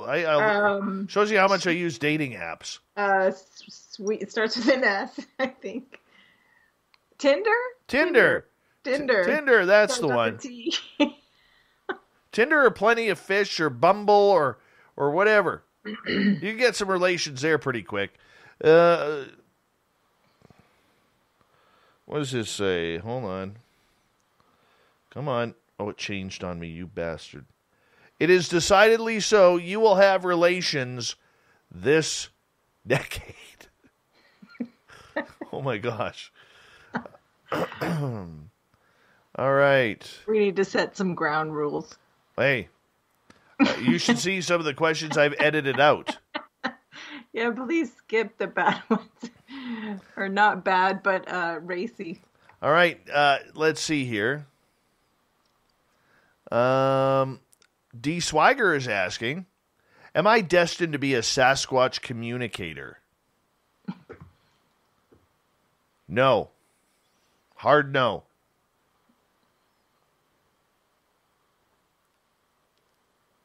I'm getting no, too.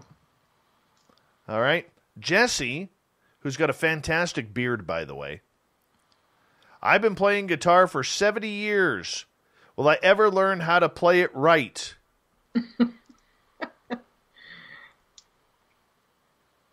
Oh, my goodness.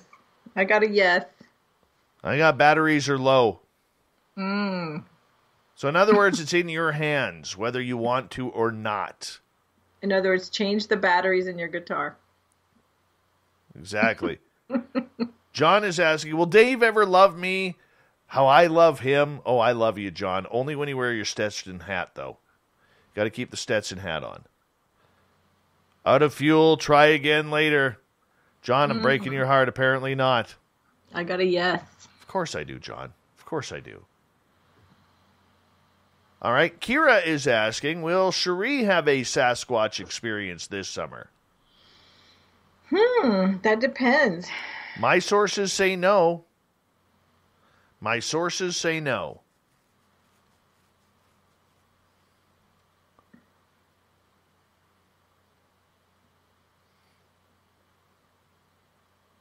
I'm getting a maybe. All right. But that one's about me, so it's always like... Maybe. Yeah. All right. Chrismo wants to know if he will rock a beautiful garden this year. I love gardening, by the way, just so you know. I can't grow vegetables worth anything, though. It's funny. I was talking about myself, and I stopped the ball, and it's like, no. Thanks. I got a yes on that. I got a yes, too. All systems go. Awesome. All right. Kyle wants to know, will we ever have the SOR party in Vegas this year? That's a powerful question. Another prediction type question. Mm-hmm. Ask again later. Of course it's going to say that because we can't get across the border due to COVID. I got a yes for what it's worth. I know. I'm ready. I'm ready right now. Yes, if Soltech, if we go to East City, I'll have a Sasquatch experience for sure. Kian wants to know, will I ever visit an alien planet?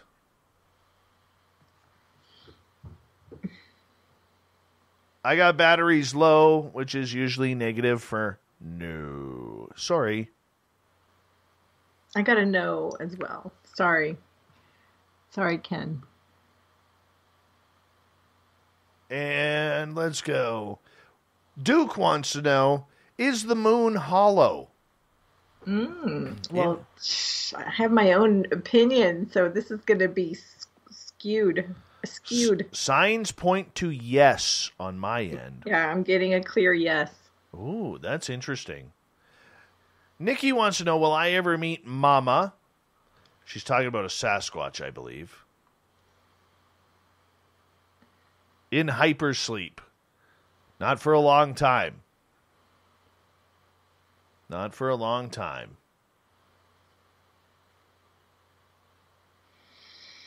I'm getting a no. 416 Bitcoin wants to know, is Bitcoin going to be okay? Yes.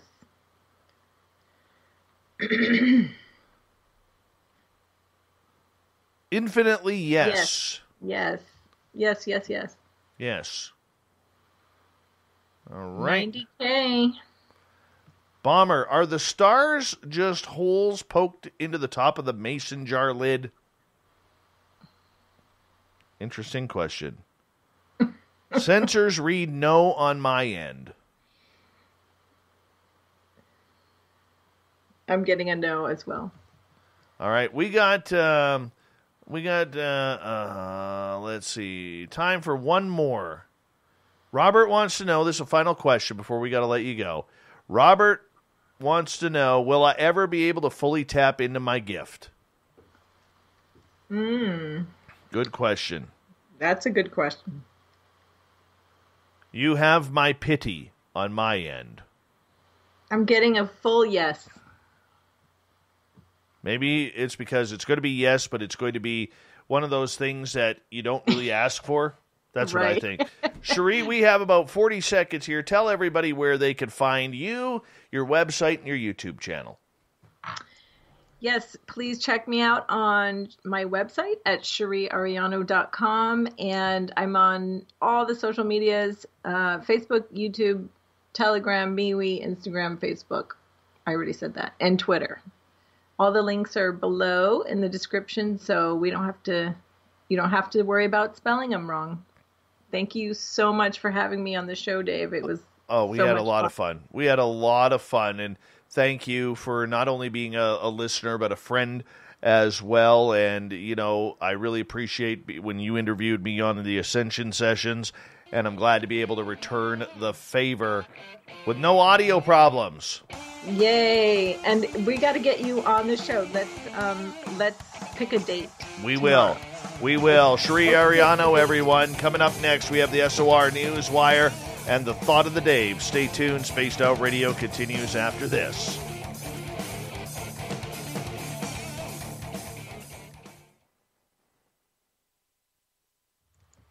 Good job, Chery. Thank you. No that problem. was awesome. That was a lot of fun. That was a lot of fun. Totally a lot of fun. I knew the questions would be crazy. Totally crazy. Well, thank you so much for having me on again and I appreciate making you. me laugh. We always have a lot of laughs I together. appreciate you. I got to run, get ready for the Ditto. news, and we will make sure that everything is good to go. Okay? Yes. And did your wife like her bracelet? Loved it. Loved it. Okay. She said to say thank you. Awesome. So glad. All righty. All right, my friend. You take Have care. a beautiful night, and we'll talk soon. All right, take care. Okay, you too. Bye-bye. Bye. That's Chery, everyone. I'm just getting the news ready here. And,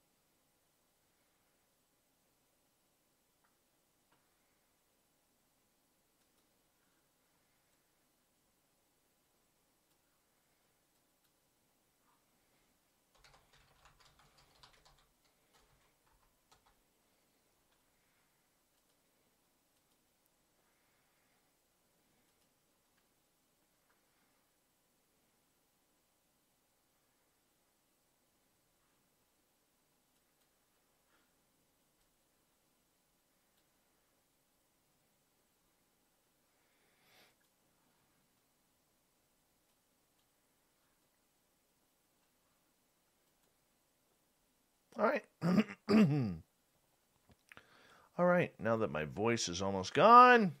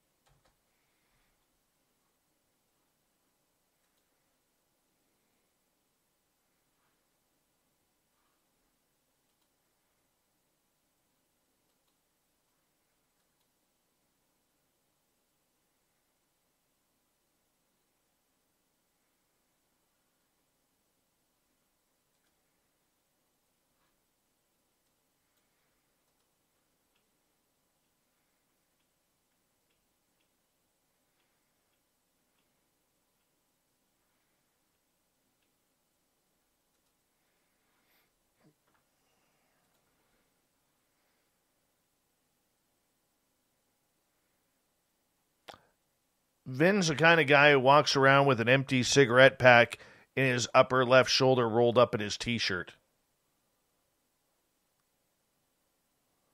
Well, thank you, Grandmaster.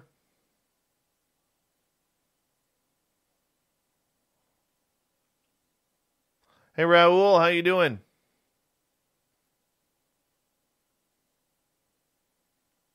Rafaela, you're looking gorgeous tonight.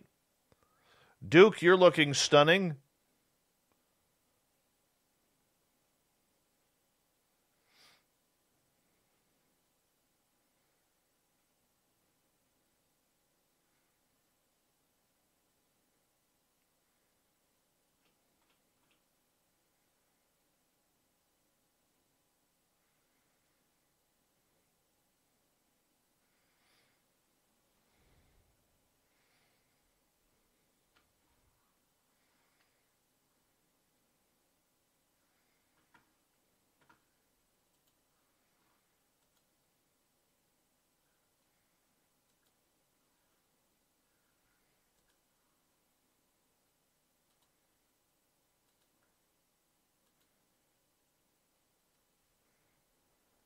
Thank you to Cat Chaser. Brett Lewis for the awesome super chats. Thank you to everybody who rang that bell and hit that subscribe button. Here we go, the final half hour of the show.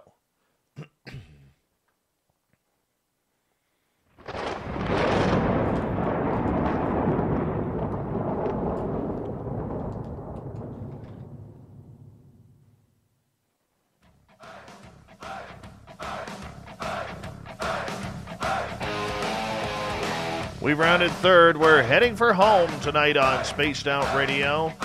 My name is Dave Scott. Thank you so much for taking the time to join us. We really do appreciate earning your listening ears. I want to remind you that if you missed most of this show or others, check out our free archives by going to youtube.com/Spaced Out Radio. Just do me the favor, hit that subscribe button. Our website is spacedoutradio.com, where we have a plethora of features for you, including rocking out to Bumblefoot and reading up on Captain Shirk's SOR Newswire. Follow us on Twitter at Spaced Out Radio and on Instagram at Spaced Out Radio Show. Speaking of the news,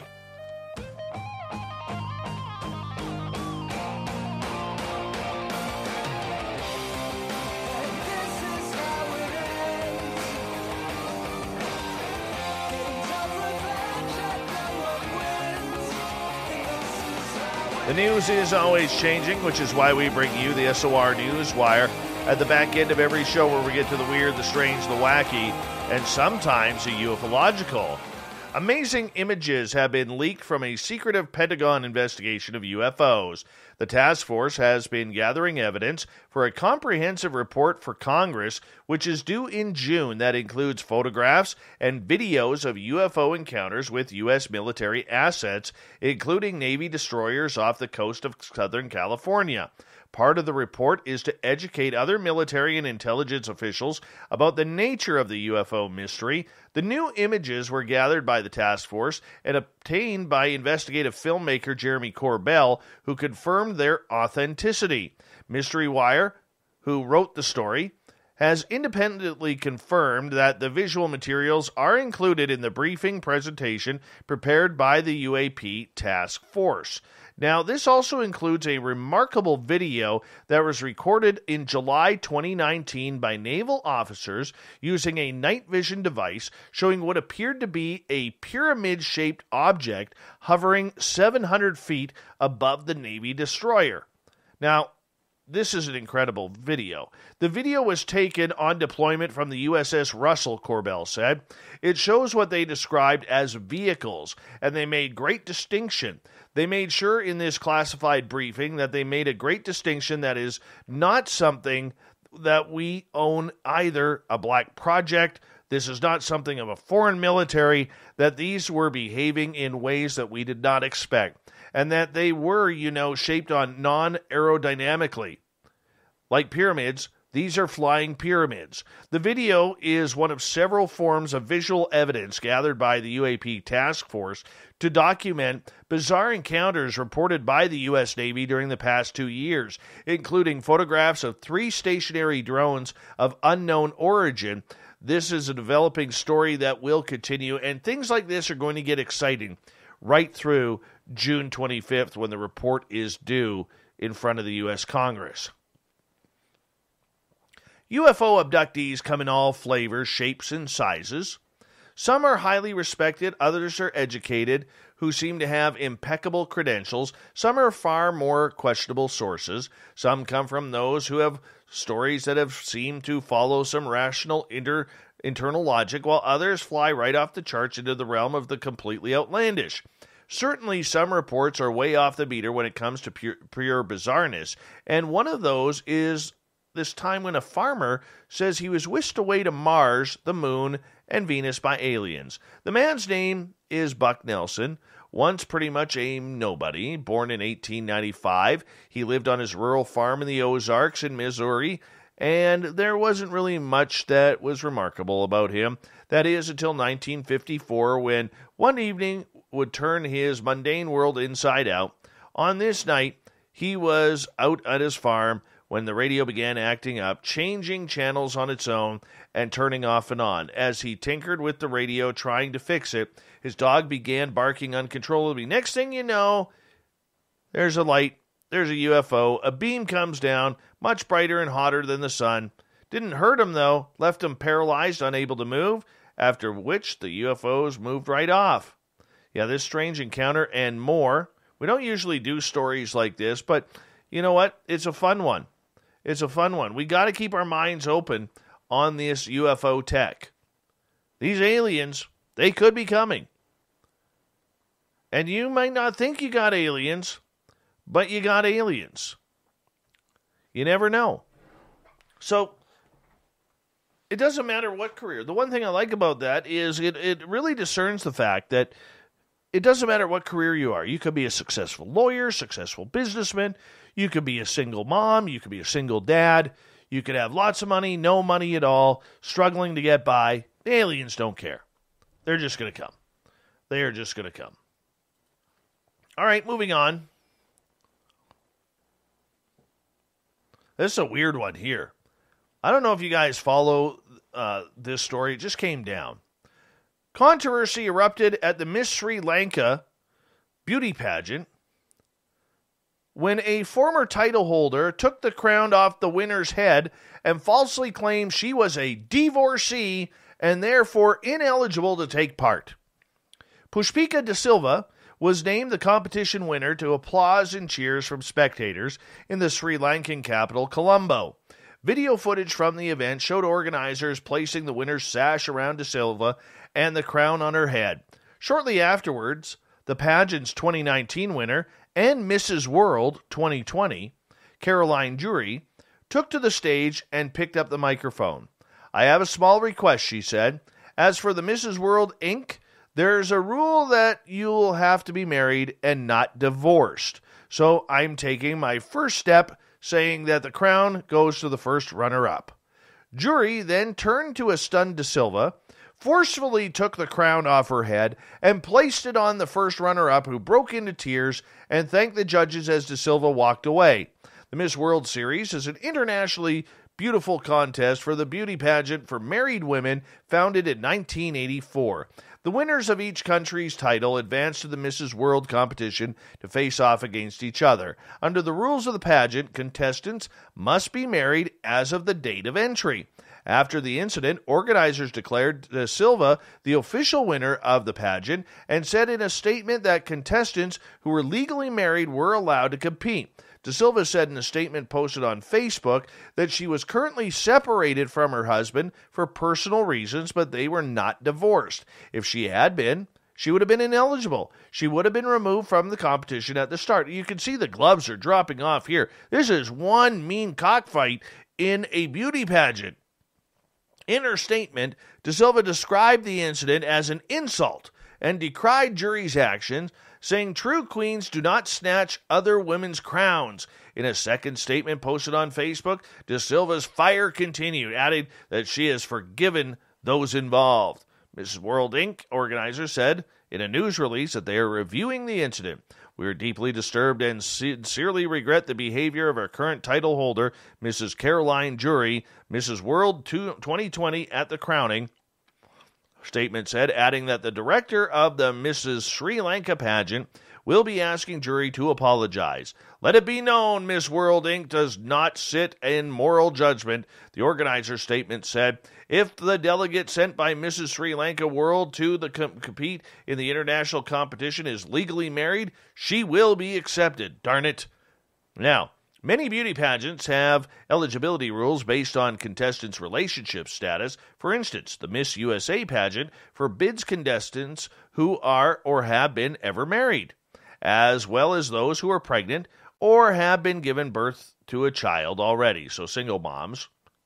According to the eligibility rules for numerous state titles, the rules have been criticized being as outdated, limiting, with some urging organizers to change the guidelines. There have been several instances where a contestant has been disqualified or winners dethroned after organizers found out they had lied about their marriages. Famously, Carolina Duran was forced to hand over her crown after winning Miss Dominican Republic in 2012, with organizers saying she had violated the rules by hiding her marriage and claiming she was single. Oh, the humanity of it all. Humanity. Let's move on. You'd think the colorful plastic bricks, aka Lego, are just kids' toys, but you know what? They're actually worth a lot of money. Black markets usually provide those looking for illicit goods a relatively safe trade network, while they can offer those living under repressive regimes a chance to buy basic necessities. Mostly, they're used to sell illegal stuff, like parts of endangered animals. But that's not all you can find in these shady marketplaces. You can also find an assortment of narcotics, weapons, criminal services, and Lego. Yeah, you heard it. Lego. French police authorities are building a case against an international criminal network dealing in stolen Lego. Last June, they caught 3 Polish citizens, 2 men and 1 woman, red-handedly stealing everyone's favorite toy bricks from a toy store in town.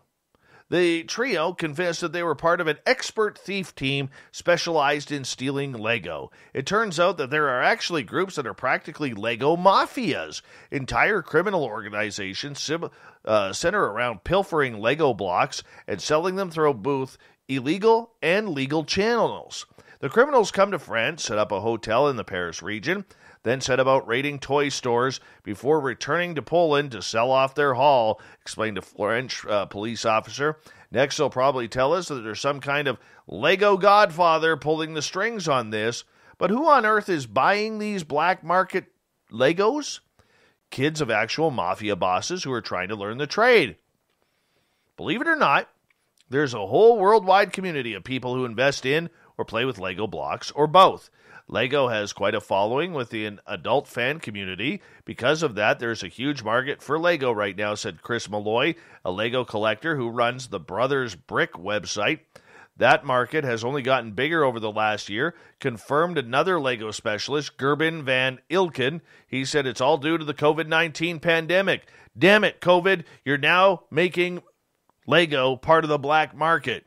Investing in these pieces isn't new, but this niche market has reached new heights with the pandemic.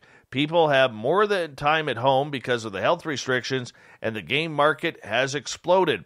Now, Lego don't come cheap on the black market. These kits are pretty pricey to begin with, but the Lego Group's marketing policies can cause the prices to skyrocket. Lego tends to have products that are available for a couple of years at a time, and then they phase them out, explained Malloy. If you look at the older sets that are no longer in production, they have a collector value on top of their original value. Those can go for thousands of dollars. An example, Malloy named a certain Cafe Corner Lego set that cost some $150 when it was released in 2007. Since its disappearance from the store, it can now reach as much as $2,500 in its original packaging. Of course, it all depends on finding the right buyer. If someone has nostalgia for it because it's a series, maybe they have all the rest of the series, but they're still missing that one, they might be willing to pay more for it. So the prices can fluctuate quite a bit. All over Lego. All over Lego. Amazing. After finally living with the world's longest nails for decades, a Texas woman has decided to finally cut them off. Ayanna Williams of Houston broke the Guinness World Record for the longest fingernails in 2017 when they measured nearly 19 feet long. They were measured at longer than 24 feet last week before she cut them off at a dermatology office in Fort Worth. With or without my nails, I will still be the queen, Williams said, according to Guinness. My nails don't make me, I make my nails. Williams needed an electric rotary to get her Wolverine look, according to the report. She had not had her nails cut since the early 1990s. I don't know about you guys. I find that personally a little hideous. I do. I don't know why. It just, that's too long. Too long. A website is offering a remodeling enthusiast $1,000 to watch at least 10 episodes of 3 different home improvement TV shows in a month and document the experience. Renew Home Warranties, a website dedicated to reviews and comparisons of home warranty providers, say it will pay someone $1,000 to watch at least 10 episodes of 3 TV shows dedicated to home improvement projects in a 1-month period and complete a worksheet from the experience. Do you love a good before and after? Do you love home improvement shows? Do they inspire you? Have you spent a weekend binging on your favorite house flipping show? If so, we got a job for you. Applications being accepted through May 10th, and the winner will have until June 17th to complete the task. You think about $1,000 a month for that in the middle of spring when you could be doing your own work. That's not enough money. That's not enough money at all. No way, man. Not a hope. You got to buck up for things like that. If you want me to spend my money or my time is valuable. But the sad part about it is there will be someone going for it. They always go for it. Police in Cincinnati say they are probing multiple reports of 5 loose monkeys on the west side of the city, but have not yet confirmed their presence. Residents say they spotted 5 monkeys swinging from trees in St. Joseph's Cemetery. Oh, there's nothing creepy about that. In the East Prince Hill area Wednesday night, and one witness captured a video that appears to show the animals in trees, but police said the footage is not clear enough to confirm the animals were monkeys. Cincinnati police responded to the cemetery Wednesday, but did not encounter any monkeys at all, the official report says. The Cincinnati Zoo said all of its monkeys are accounted for, but the facility would assist police in searching for the primates if their presence in the city is confirmed. There's not much we can do until we have a confirmed sighting by Cincinnati police, David Orban, the zoo's director for animal science and strategy, said. Police say that if there are monkeys on the loose, they likely escaped from a private collection, but no one has contacted police to report their exotic primates missing. Police officials said anyone who spots monkeys in Cincinnati should keep a safe distance from the animals and contact the department. And finally tonight, oh, this is a beauty. Absolute beauty.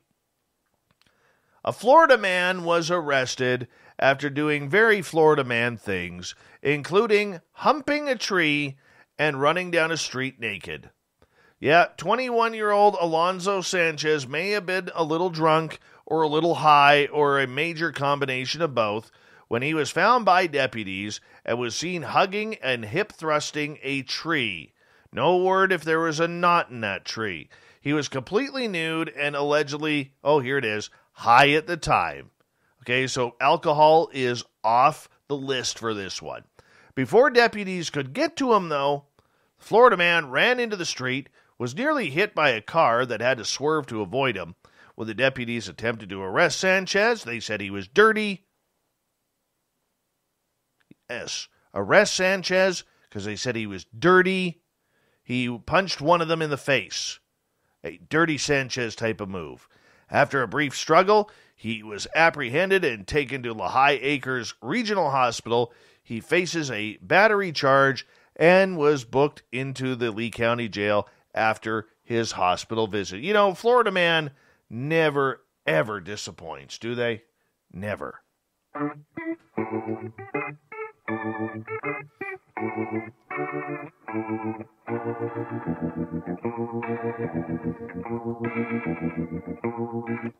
Thought of the Dave happens every night at this time when we ask a question on our Facebook and Twitter pages and read your responses on the air because we love the audience participation around here.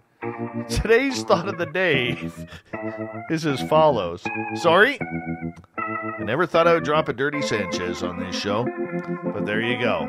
There's a first for everything. First for everything.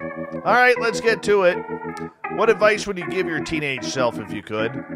Deep questions here on the Thought of the Dave. Let's start off with Mike. Open your arms to reach others. Open your heart so they could reach you. Oh, that's blissful, Mike. Blissful. All right, moving on. Haunted History BC. Be kinder to yourself. Jen, oh my God, there's not enough room to type it all. There's just so much. Judith, magic goes away in things as soon as you stop believing. Secret Machines, otherwise known as Dave. Years go by in the blink of an eye. Don't marry young. Live your life. Go places. Do things. If you have the means or not, pack a bag. Go wherever you can afford to go. While you have no dependents, don't buy stuff. See the world. Look through travel mags. pick a spot, go. I love that advice. Jeff, Merle. Total Merle. Merle is an addiction. He needs more Merle in his life. Evan, stick to the dream and don't waver. John, don't think you'll be young forever. Time goes fast. Nikki, for this body, extremely high protein, excessively low carbs, keep exercising, and always allow your psychic abilities to grow. Never put a stop to them for anyone. Kara, to every thought, feeling, emotion, and intensity in your body, ask, who does this belong to? Instead of assuming that crap is yours, make yourself wrong and bad. Stay in question, not in conclusion. Chris, you can have children without getting married. Richard, save some money and invest in Amazon. And I'm not talking about the rainforest. James, my advice to my teen self would be use intelligence, energy, and integrity as operating platform and know there is a superior life forms and everything else is a lie. Everything. Drew, eat more peyote. Richard, it's easier than it looks. Don't be fooled. 90% of the people don't have a clue what they're doing. They're just good at hiding it. Mike, you never know what someone is going through. Judge less, be kind more. Krista, nothing is ever personal. Jamie, you should have nailed her sister instead. Oh, my goodness. Oh, Jamie, I'm sorry. I don't pre-read these. Adriano, stop smoking weed and quit drinking and go to school. Tara has the best one. Love yourself. Thank you to everybody participating in the Thought of the Day. We'll do it all again very, very soon. Thank you to Chery for coming on. CheriArellano.com is her website. Great show. And to Captain Shirk for bringing us a great Florida man story on the SOR Newswire. We got Mr. Ron Bumblefoot Thal rocking in the background with Little Brother is Watching. Bumblefoot is the official music of Spaced Out Radio, rocking us in and out of every single show. Get your horns up for the guitar god himself. Special thanks to everybody listening in at home, at work, in your cars, wherever you may be. Thank you to everyone in our chat rooms tonight on YouTube, LGAB, Spreaker, Revolution Radio, Facebook, the Space Travelers Club, and all the Snarkers and Snarkettes. Living the dream at hashtag Spaced Out Radio on Twitter.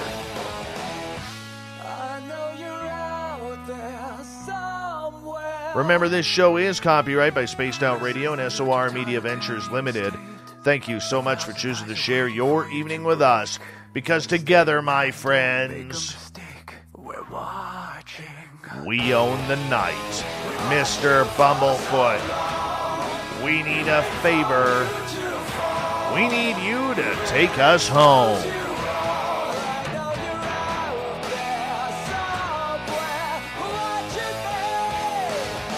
Yes, the Woo train has docked for the night. But soon, my friends, we shall ride again. Your seats are always available. Your tickets never expire. And if you want to bring a friend, we've got room for them too. Good night.